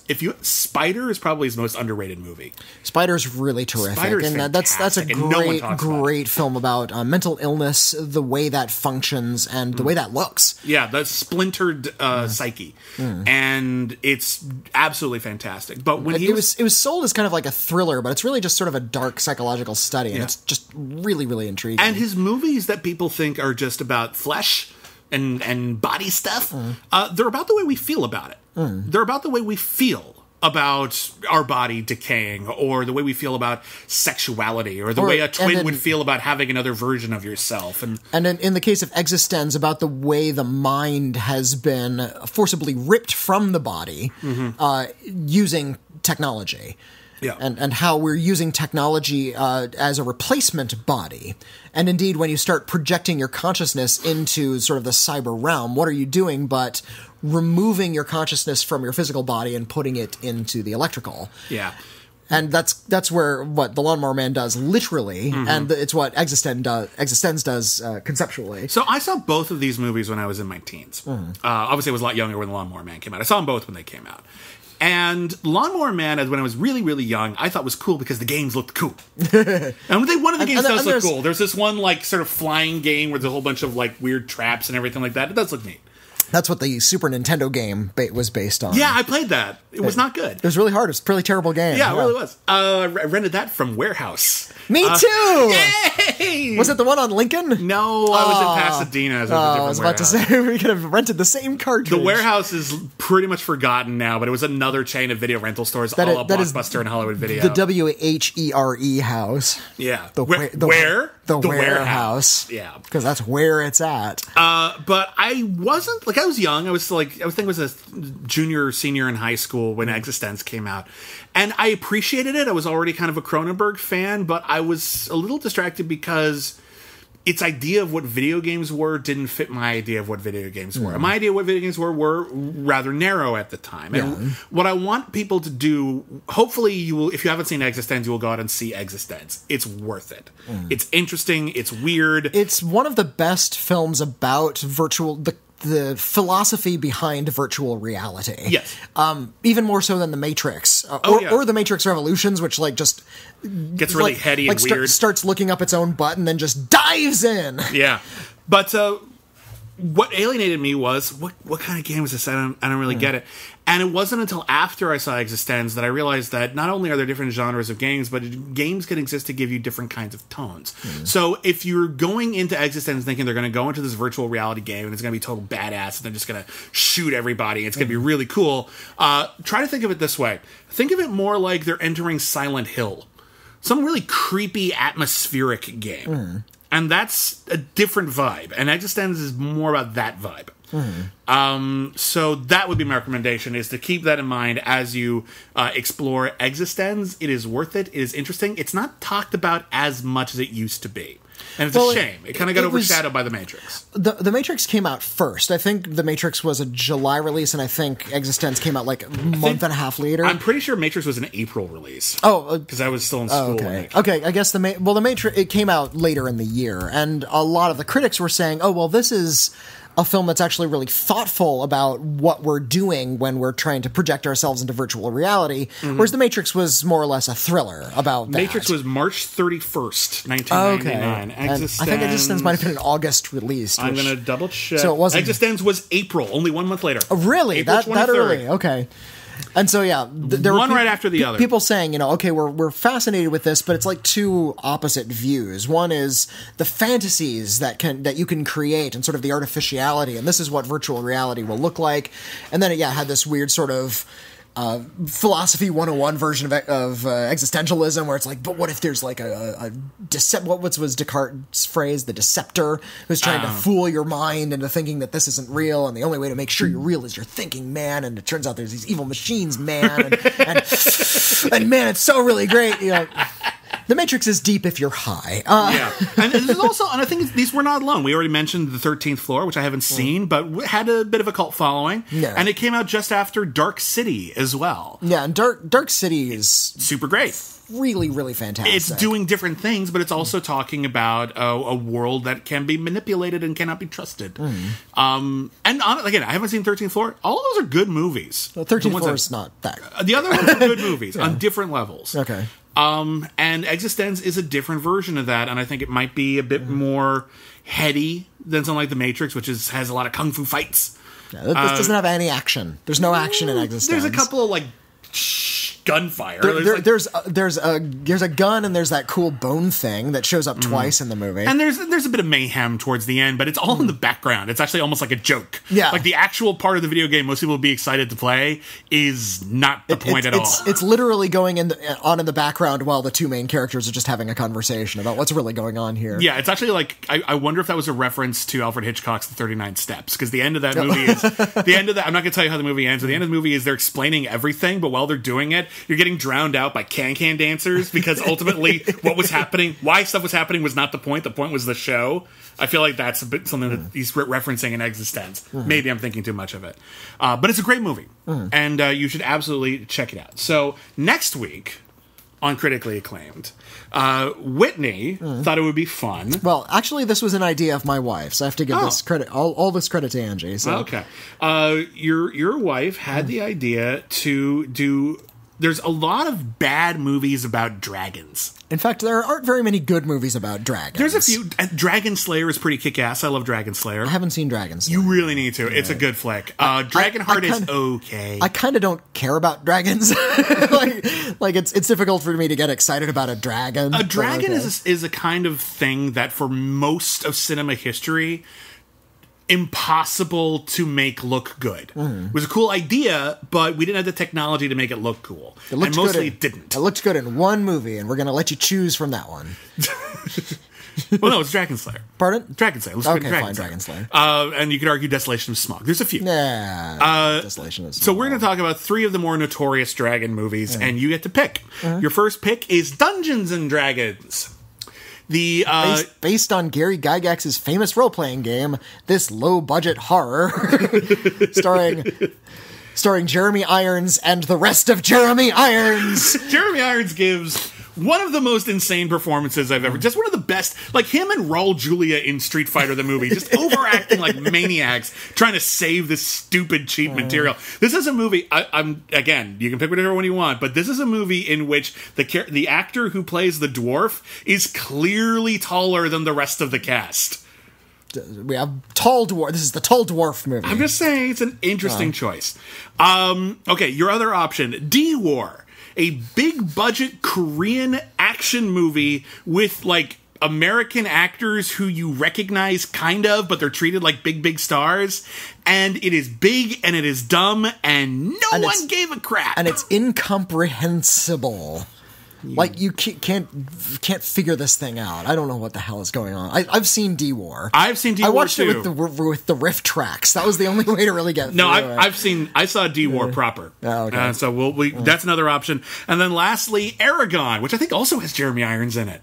Does it? Does it? Holy crap! No. Does it really? Is it Aragon or is it Aragon. Iragan? Like as in rhymes with dragon. I thought it was Aragon. Is it Iragan the dragon? I think it's Aragon the Dragon. Aragon the Dragon. Dragon. Duragon. The Aragon. Yeah, Jeremy Irons is in 2 of these. Hooray! Yay! We can't lose unless maybe D-War. You know, he worked with David Cronenberg several times. His best performance is in Dead Ringers. Dead Ringers. Yeah. And you know what? He wasn't bad in M. Butterfly. Okay. That's the Cronenberg people don't talk about a lot, but M. Butterfly is quite good. That's very true. I haven't seen that in many years. So those are your 3 options. Aragon was a YA franchise that did not take off like most of them. We could have done a poll of nothing but like failed YA franchises. We still could. There's no shortage. We'll do that next week. There's no shortage of failed YA movies. Do Freaks and Ink Hearts and all the rest of those. So those are your options for next week. In the meantime, next week we'll also be reviewing Incredibles 2, Tag, and Superfly. Probably amongst other things. And we have time for some letters. Okay. So we're going to read We get some sacks and sacks of letters. If you want to write to us, we actually have... we're still reading letters from our old email address, which was critically acclaimed fans@gmail.com. Mm-hmm. And we'll still get your emails. And we'll still get your email. We're still going to be checking that one, but we set up a new one. Yeah, it's letters@criticallyacclaimed.net. Mm-hmm. So send us your letters. Send us your questions, your responses. Do you agree with the review? Disagree with the review? You have anything you want to talk about at all? We have a lot of interesting ones this week. Mm-hmm. So I want to start here with a letter from Chris Wong. Okay. Chris Wong says, I made the mistake of reading some of the comments on your reviews at IGN. Oh, golly, don't do that. Why is it so awful? I know the general suggestion is to ignore comments, but do these posts about, quote, SJWs, end quote, get to you in some way? How long did it take you before you stopped worrying about, quote, critics about your critiques? We can't control comments. Yeah. We can't. People can write any comment they want. And different websites have different crowds, and IGN has been really great to us. But they have a very young demographic, and sometimes the comments are not nice. Could perhaps be more mature. Yeah. And that's disappointing, because we're trying to, I feel like there's an idea that people want their critics or the people who write about entertainment to have the same attitude and set of knowledge and tastes as the people reading it. I understand this. I also find it rather boring because it doesn't give you any room to grow. I think when you look at the people who write material for you, I would want them to know more than me. Yeah, I would want them to have seen more movies than me. I would want them to guide me to more interesting experiences rather than tell me stuff I don't need to be told, because I can just see it and come up with that.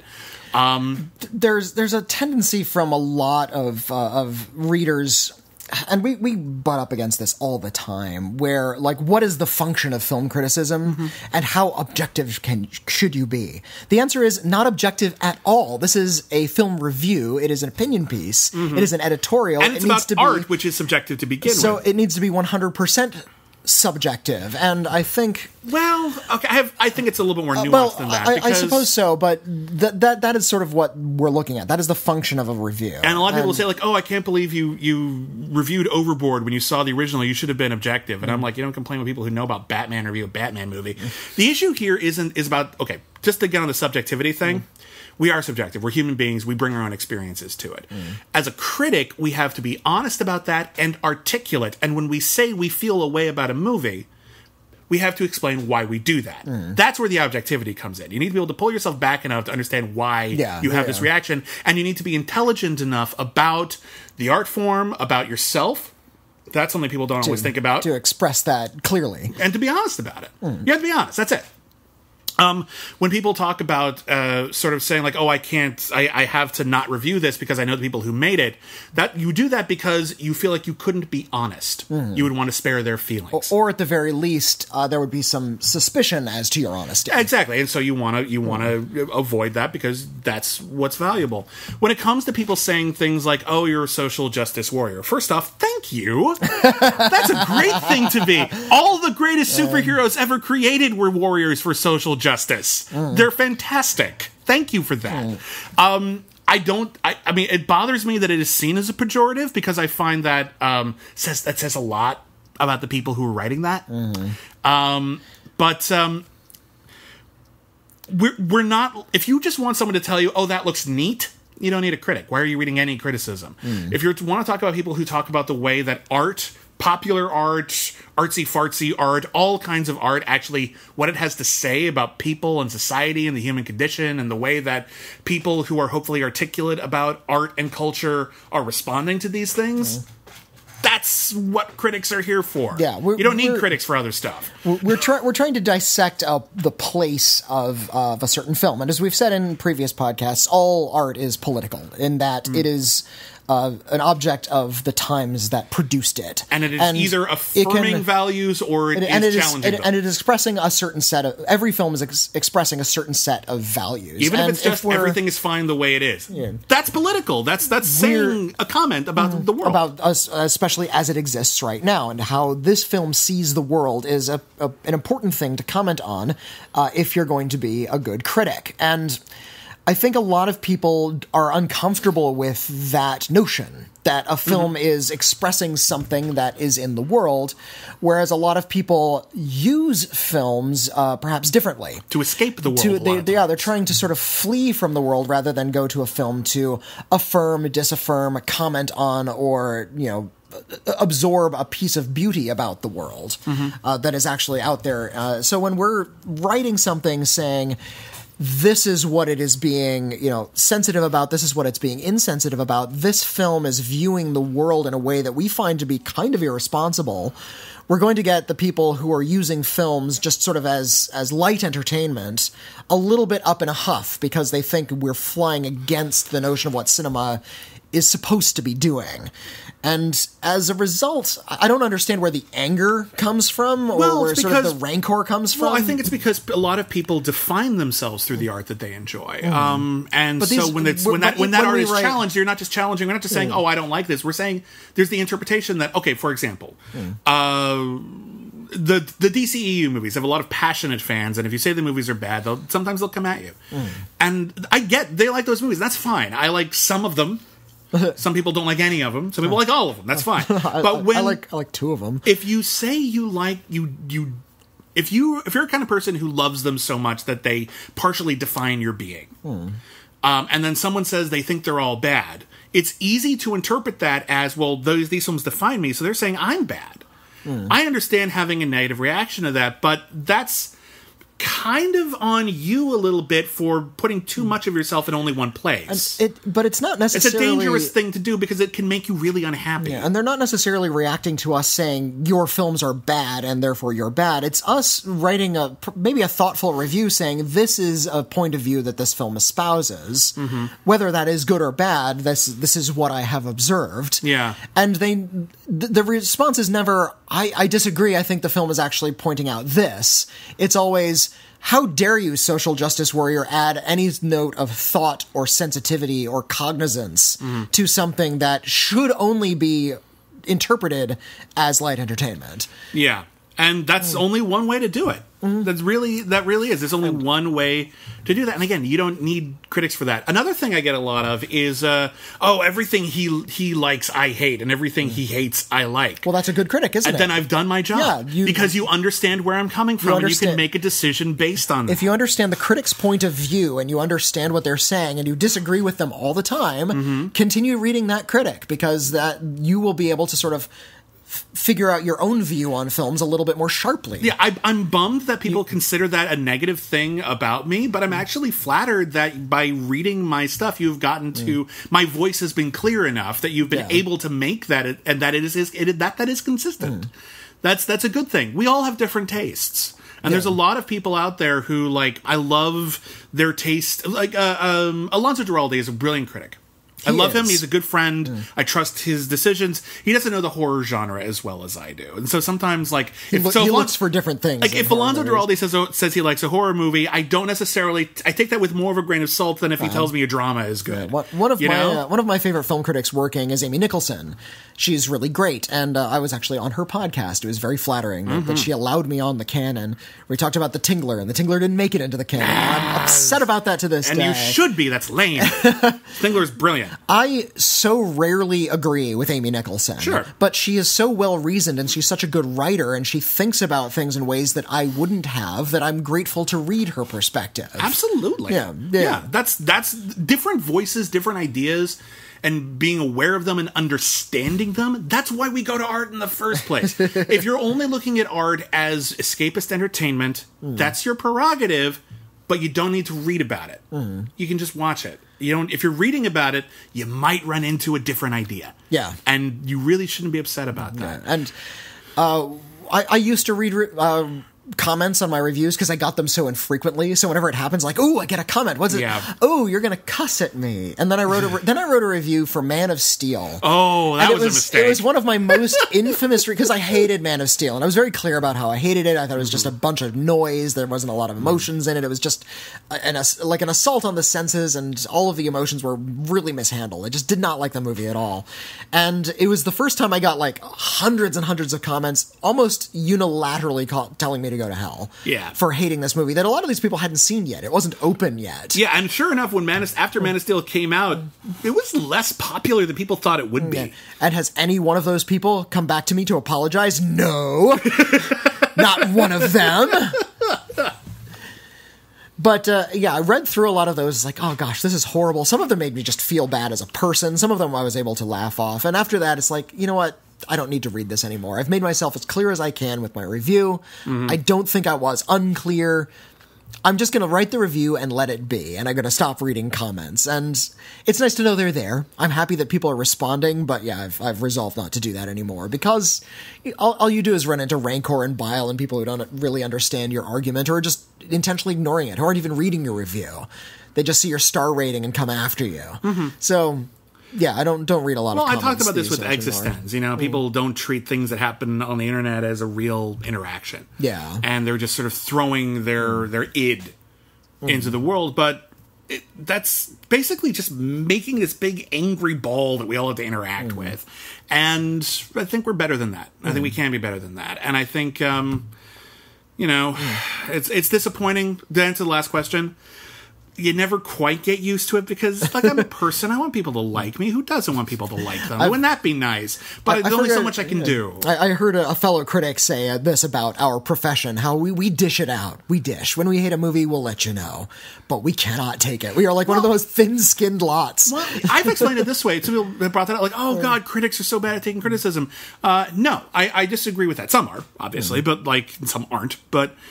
for me, what it boils down to is we have made criticism, pointed observations, and hopefully constructive criticism, but sometimes damnation we feel necessary. Our jobs, our lives. We take criticism seriously. So when someone criticizes us, our innate idea is, oh, well, I should take that seriously because I want people to take my criticism seriously. When it's made by somebody who's half awake in their bedroom at some point, just saying, I hate you. Yeah, but like your point is that my first thought is, well, maybe they're inarticulate about it, but maybe I did something wrong. What did I do? How can I make myself better? Because, and then I just immediately go down a rabbit hole of, because obviously I'm crap. Like, that's, and I suffer from depression, anxiety, low self-esteem. A lot of people do. And those kind of comments can really hit me hard sometimes. Fortunately, I have a really good support group. I have you, I have my wife, Michelle. I have 2 cats now. 2 cats. 2 cats. I have Sergio, They're and we have adorable. our kitten, Luca, who is new to the family and is very cute. Luca's still tiny. You can fit Luca in your mouth. Anyway, should we go on to Let's another? do another email. Another email. This one comes from Peter. Hi, Bibbs and Whitney. Hello. It is evident that every medium has its own strengths and stories that play to those strengths and make the masterpieces of that media great. Are there any books that you can think of that should be turned into movies to reach their story's full potential? Interesting. For me, this would be a book that you have not read. Ek was here. I don't know that one. I don't know. The second half of which, once getting past the obnoxious teenager stuff and creepy stalker stuff, could make a really good movie. This book was hampered by a main character who is describing visual metaphors and what they meant to the reader, which would be better if we just saw the visual metaphor.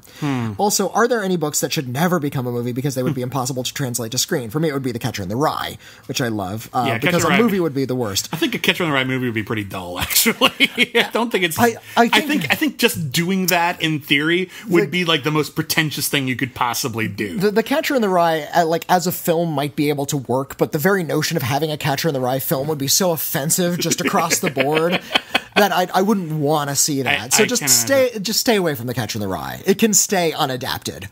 We're good. I don't actually have strong opinions about this. I don't feel like there's a lot of books that I've read that were bad because they were books, or maybe could be even better as movies. There's a lot that could be great movies. I would love to see Patricia C. Reed's Enchanted Forest Chronicles turned into a movie series. That would be one of my favorite things. But I think they're great books, so I don't care. I would like my favorite children's book, The Snark Out Boys and the Avocado of Death, to be adapted to a feature film. That would be nice, because that's about kids who have made a sport of sneaking out of the house at night to go see midnight movies.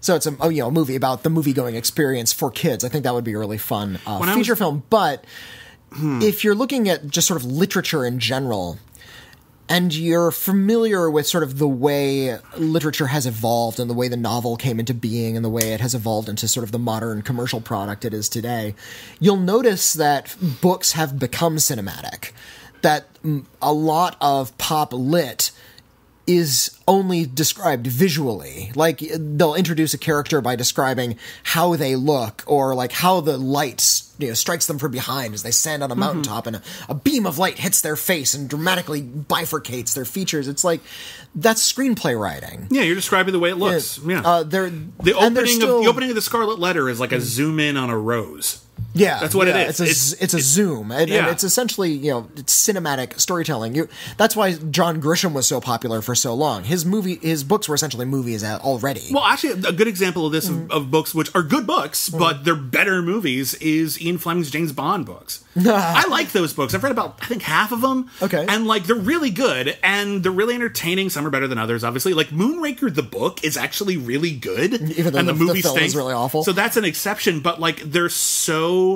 pulpy and visceral that they're really you know that like this level of cool, this level of style is meant to be filmed. It is so much better as a movie than it is when it works than it is in a book. So that's one that comes to mind. I would love to see Moonraker done right, because you could totally do it, because the remake Casino Royale remakes some of the other ones you kind of ignored, like you took the title and messed everything up. Like, why not?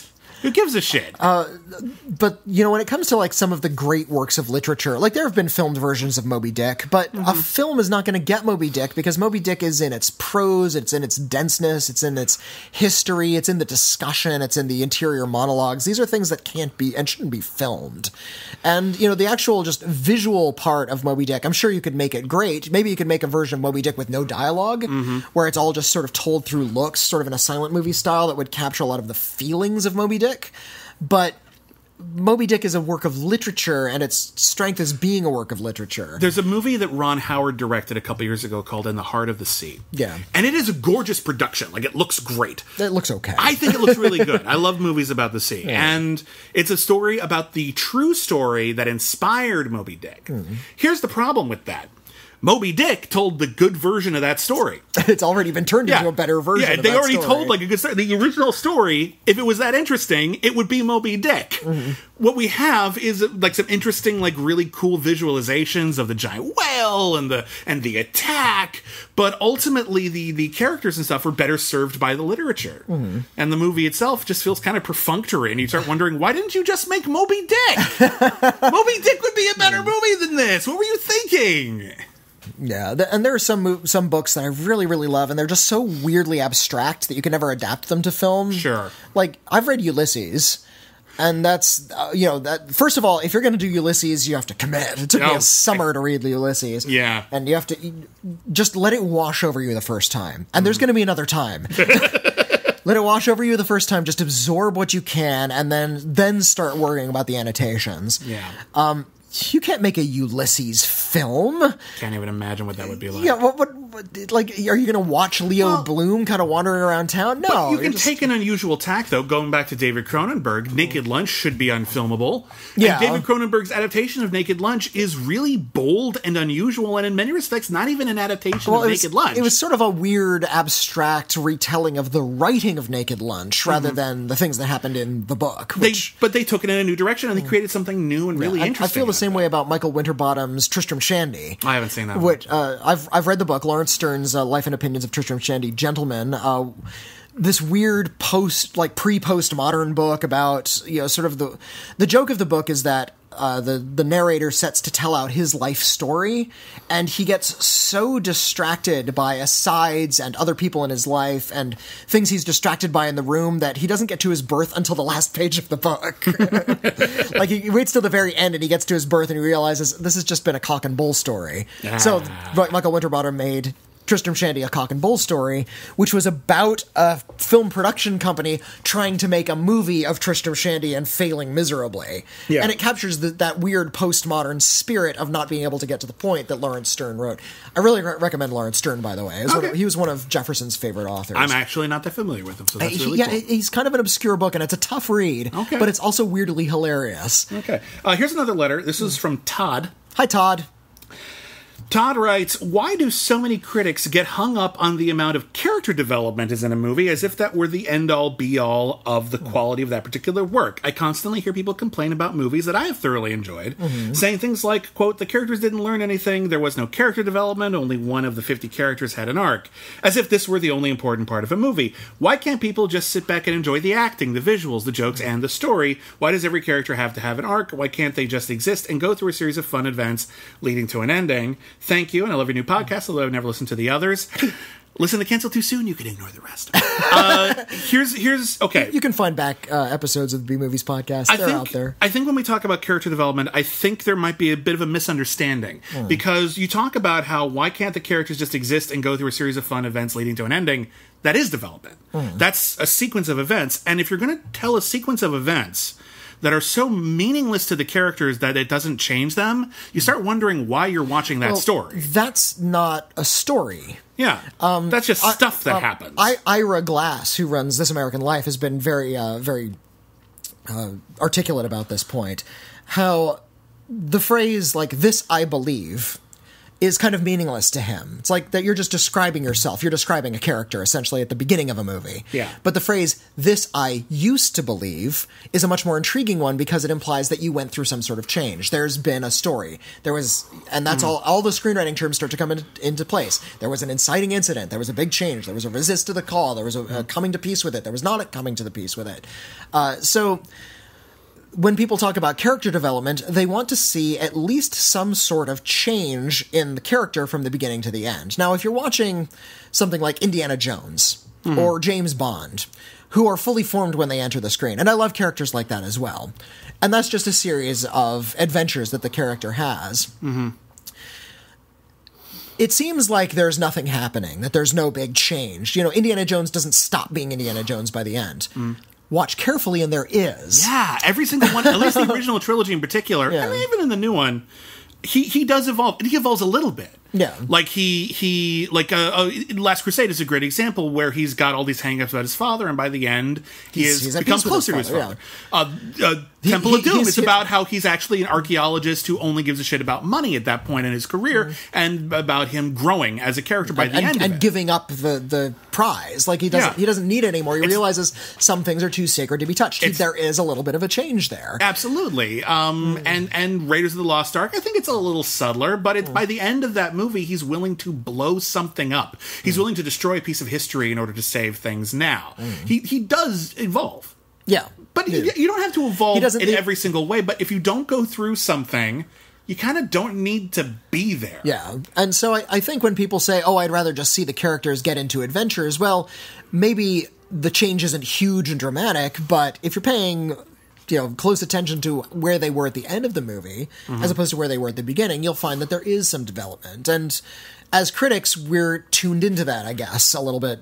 Ostensibly, we're a little bit more tuned into that than we would have been were we not critics. And when a critic says there wasn't enough character development, it just means that they noticed that they were underdeveloped. Right. That there either wasn't a change, or there perhaps was, but it seemed contrived, or it wasn't big enough.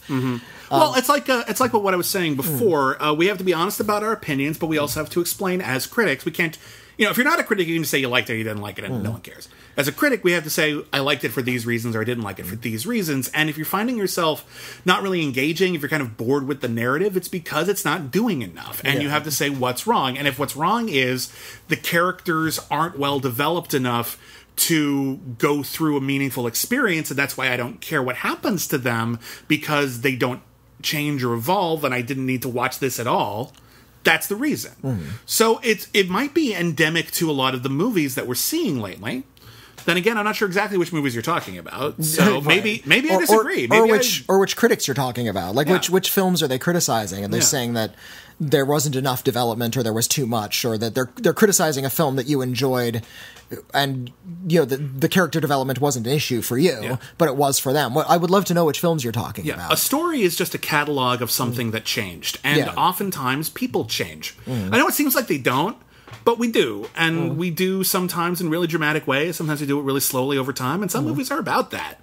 And most stories have characters in them, and most characters, as they go through a story that's interesting enough to tell a story about, will evolve a bit. Yeah. And that's why we talk about character development a lot. And that's why not having it can be frustrating. There you go. A good example of this, somebody pointed out to me, another critic, about The Little Mermaid. If you've the Disney version of it, the 1989 film. Sure. It was 90, 89, around there. The Little Mermaid, if you look at the character, the main character, the mermaid herself, she, at the beginning of the movie, she wants something. She wants to become human. She longs to become human so she can, experience something more than her boring life, because she has that sort of teenage restlessness, but also so she can fall in love. She's fallen in love with a human man. She sells her voice. She is transformed. She goes up onto the surface, and it turns out she was just a pawn in this big ruse by the villainess to sort of take over the world. And by the end, she turns back into a mermaid, and she's learned nothing. and her father ends up transforming her into a human again, so she can marry the man of her dreams. I disagree with that. And if you look at it from this perspective, who makes the big change? It turns out it's the father who at the beginning was really doting and wanted to hang on to his daughters, learning to let go of her, learning that she has a little bit more agency than he assumed she did. Mm-hmm. And it's the father who's making the big change, and it's his story. Correct me if I'm wrong, though, because I haven't seen Little Mermaid in a really long time. Okay. At the end, though, she does choose to go back in the water at an important moment, right? No. She never becomes a mermaid again because it's important that she does so? She almost, I don't think she made any sort of decision to turn back into a mermaid. Oh, okay, because I thought it was a matter of values and evolving out of sort of wish fulfillment into the witch took her hostage and the father signed over his soul to, anyway. All right. Again, it's been a while since I've seen that one. Okay, maybe this was a bad example because we haven't seen the movie in a while. Okay. If you're writing us an email about The Little Mermaid, okay, but we're not going to read a bunch of them. No. Okay. We'll read one or two. We'll read one or two if we have to. Do you want to read one more? Let's read one or two more. Right. This one has come from somebody who's calling himself Green Lobster. Nice. Hello, Green Lobster. Hey guys, so I hate to be that guy, but I didn't love Wonder Woman or Black Panther. Okay. That's your prerogative. I actually found them to be pretty flawed movies. Don't get me wrong, I enjoyed both films to a certain extent. I found Black Panther to be pretty good, and I found Wonder Woman to be a decently enjoyable movie. But I feel that these films were extraordinarily overhyped. In the case of Black Panther, so overhyped that it could have been great, and it still could have been overhyped. I hate to be that guy again, but I feel the cultural importance overshadowed some major flaws with both films. Wonder Woman suffered from a horrible third act, agreed, and an even worse villain. I don't think it had a horrible third act, I think it had a bad climax. It had a bad a climax that kind of undid messages it was trying to get across. I think that's an exaggeration, but okay, I see what your point is. Go on. And Black Panther's most interesting and compelling character, Killmonger, wasn't in half of the movie, and most of the action was weak at best. Yeah, some of the climax in that movie was I liked it fine, but okay. I disagree. I think Black Panther is actually a really interesting character, but also the "What are those?" joke is one of the worst moments in any of the Marvel films. I don't remember when Black Panther's sister is commenting that he's wearing sandals. Oh, okay. And so it's a very minor moment. I don't really see it as a thing, but okay. I'm not saying that the people who love these films aren't being genuine, but when I see people outraged that Wonder Woman wasn't nominated for Best Picture and that Black Panther is one of the best comic book films ever made, I can't help but think that some are overreacting. Both films aren't terrible and indeed culturally important, but I wonder how audiences would react to them in a decade or two from now once we have some distance. Keep up the work, guys. It's hard to guess where people are going to be at a movie in 10 years, especially culturally, because cultures shift, values shift. Values shifted really sharply rather recently, in case you hadn't noticed, for the better, I think. So it's hard to predict that. And we can't really do that. Oftentimes we just have to deal with what we have right now and what we've had in the past. A movie like Wonder Woman and Black Panther feel incredibly forward and progressive and exciting in their sheer existence. And I think on top of that, I think you even admit they're good movies. I would argue they're great movies, but certainly they're at least good movies. I think a lot of people can agree on that. Some people might not. On some level, art is merely subjective. But when people are so excited about something, to have it now, you can call that hype if you want. You can also just say, holy crap, we're really appreciative. Yeah, well, there's been a really rather terrific movement recently for equal representation. Of all groups in not just film, because groups have always been represented in film. Not equally. But not even remotely. Not even remotely equally, especially when it comes to like the ones with the big budgets, the ones that are put out by major studios, the ones that are seen by the most numbers of people. Like, gay people didn't show up in movies for a long time unless you were floating around the fringes. There was a lot of queer cinema going on throughout film history, right, but it was always way off to the side. And it created, subcultures and cult films, and those are all great movies, and that's a great world to immerse yourself in. And in order to do that, you kind of have to give a middle finger to all that mainstream garbage that's coming out with all the straight white guys over and over and over again. And it wasn't only until recently that those big budget movies are finally getting equal representation a little bit more.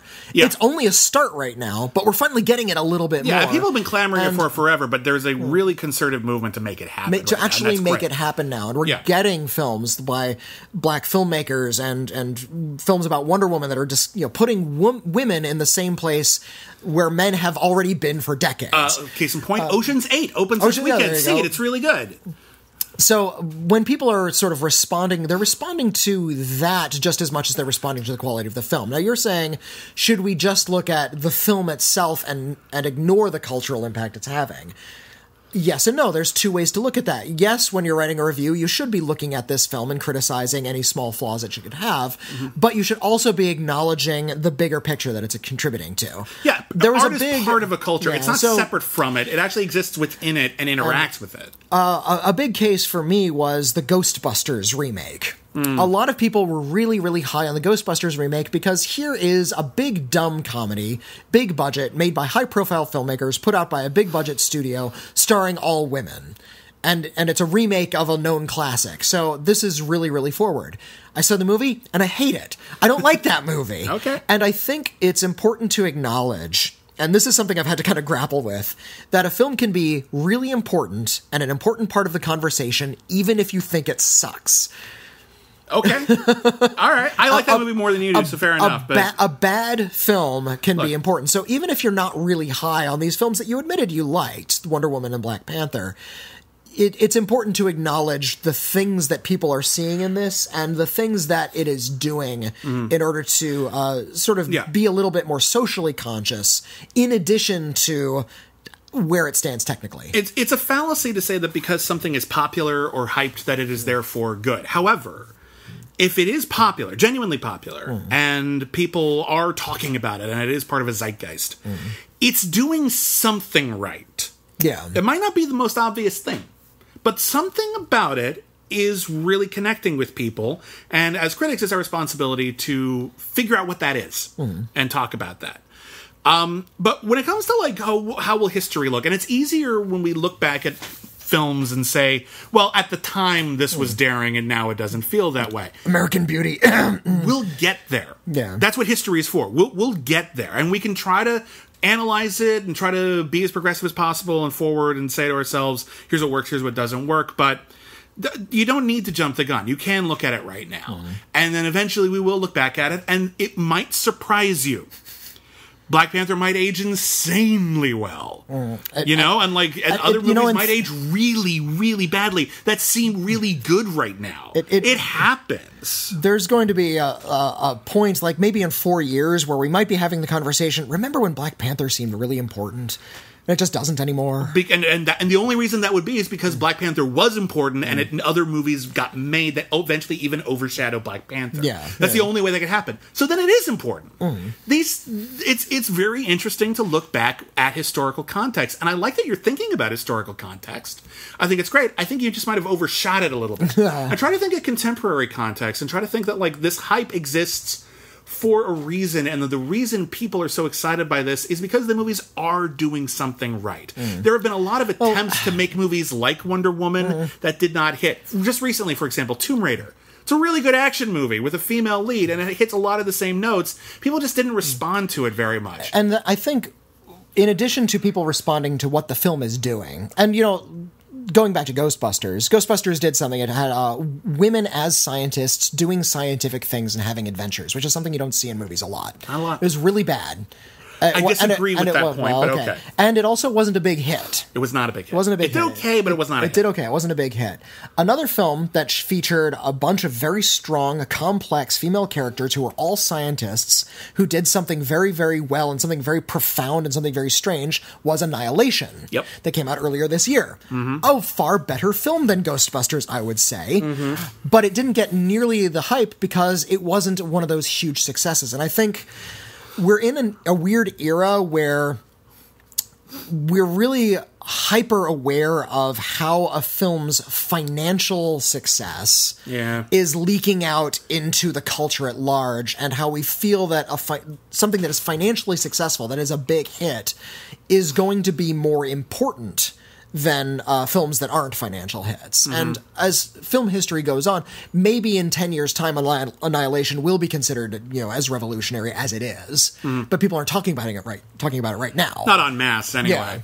Yeah, and I think we're also looking at this interesting period right now where a lot of the movies that we're seeing are, like Ocean's 8, for example, something that existed before, but now it is being made more inclusive. And with that, like, again, Annihilation, it's an adaptation, but it's not an adaptation of a best-selling work. Like that everyone's aware of, like Harry Potter or something. So it flew under a lot of radars, but something like Wonder Woman or Ghostbusters gets a lot of attention. Well, Wonder Woman isn't reevaluating, but Ghostbusters is. Ghostbusters is taking something that was about man jobs, and now it is about women in those roles. There's an additional cachet to that, where we're kind of just saying, hey, you know how, like, dudes were in control of everything for forever? They didn't have to be. Right. And so we're seeing that with all of, like, a lot of, like, more inclusive Star Wars movies. Like, hey, there's a whole huge universe. And it's not mostly white people out there. There's actually, like, all kinds of people and characters out there, and women had cool stuff to do too besides Leia. Like, there's a great line from Fry in Futurama where he's actually talking about Star Trek, but he's saying Star Trek taught me to get along with all kinds of strange people, whether they were Klingon or alien or gaseous or even female. Yeah, like it was really kind of behind the times in a lot of ways. They were trying, they failed, but, like, you know, they were staggering slowly forward. Yeah, and that's all we're doing, really, is we're staggering slowly forward. My advice is sort of let people have the excitement, don't worry about it. And yeah, if you have legit critiques, okay. Don't let hype. Here's the thing. When you worry about hype, what you're really, really worried about is how excited other people are about something and what other people think about it. This sort of vague, amorphous pop opinion rather than the opinions of the people you know personally. And it's easy to get, like, locked into that and just be sort of like, oh, and everyone's wrong but me. I've done that myself. I'm not proud of it. We still kind of internalize that. It's hard not to, but, like, we have to try. And so my advice is don't worry about that. You know, we're all going to like some things more than other things, and that's okay. Let people enjoy it, let them have their fun, and let people be inspired by the things that inspire them, because I'm sure there's something that inspires you and everyone else listening to this podcast that other people don't get or don't appreciate as much as you do. That doesn't make it any less special. I think those movies are great. Whitney finds critiques with a lot of them. That's fair, too. Yeah. I didn't respond to Wonder Woman the same way a lot of people did. I think I'm on the same page as you, reader, on Wonder Woman. I enjoyed Wonder Woman. I thought it was good. Black Panther, I kind of lost my mind over. Black Panther is fucking amazing. I really love Black Panther. Black Panther is fucking amazing. I think Wonder Woman, there are some storytelling critiques in there, but I think overall what it accomplishes is absolutely fantastic. And I feel the same way about Ghostbusters. Sadly, I don't think the jokes play as well the second time I watched it, but I still love the characters so much. The character Kate McKinnon plays is unlike almost any other character I've seen in movies. This sort of introverted extrovert. And I love that character. I love seeing her get to kick butt and not have it be sexualized. I think that's something that's so fucking rare that it was really just thrilling to see something that different. Here's how you... And on top of it, I like the story fine. Here's how you fix that Ghostbusters. Just her. Get rid of the other three. They're all dead weight. Oh, I like them. Actually, Leslie Jones was like the...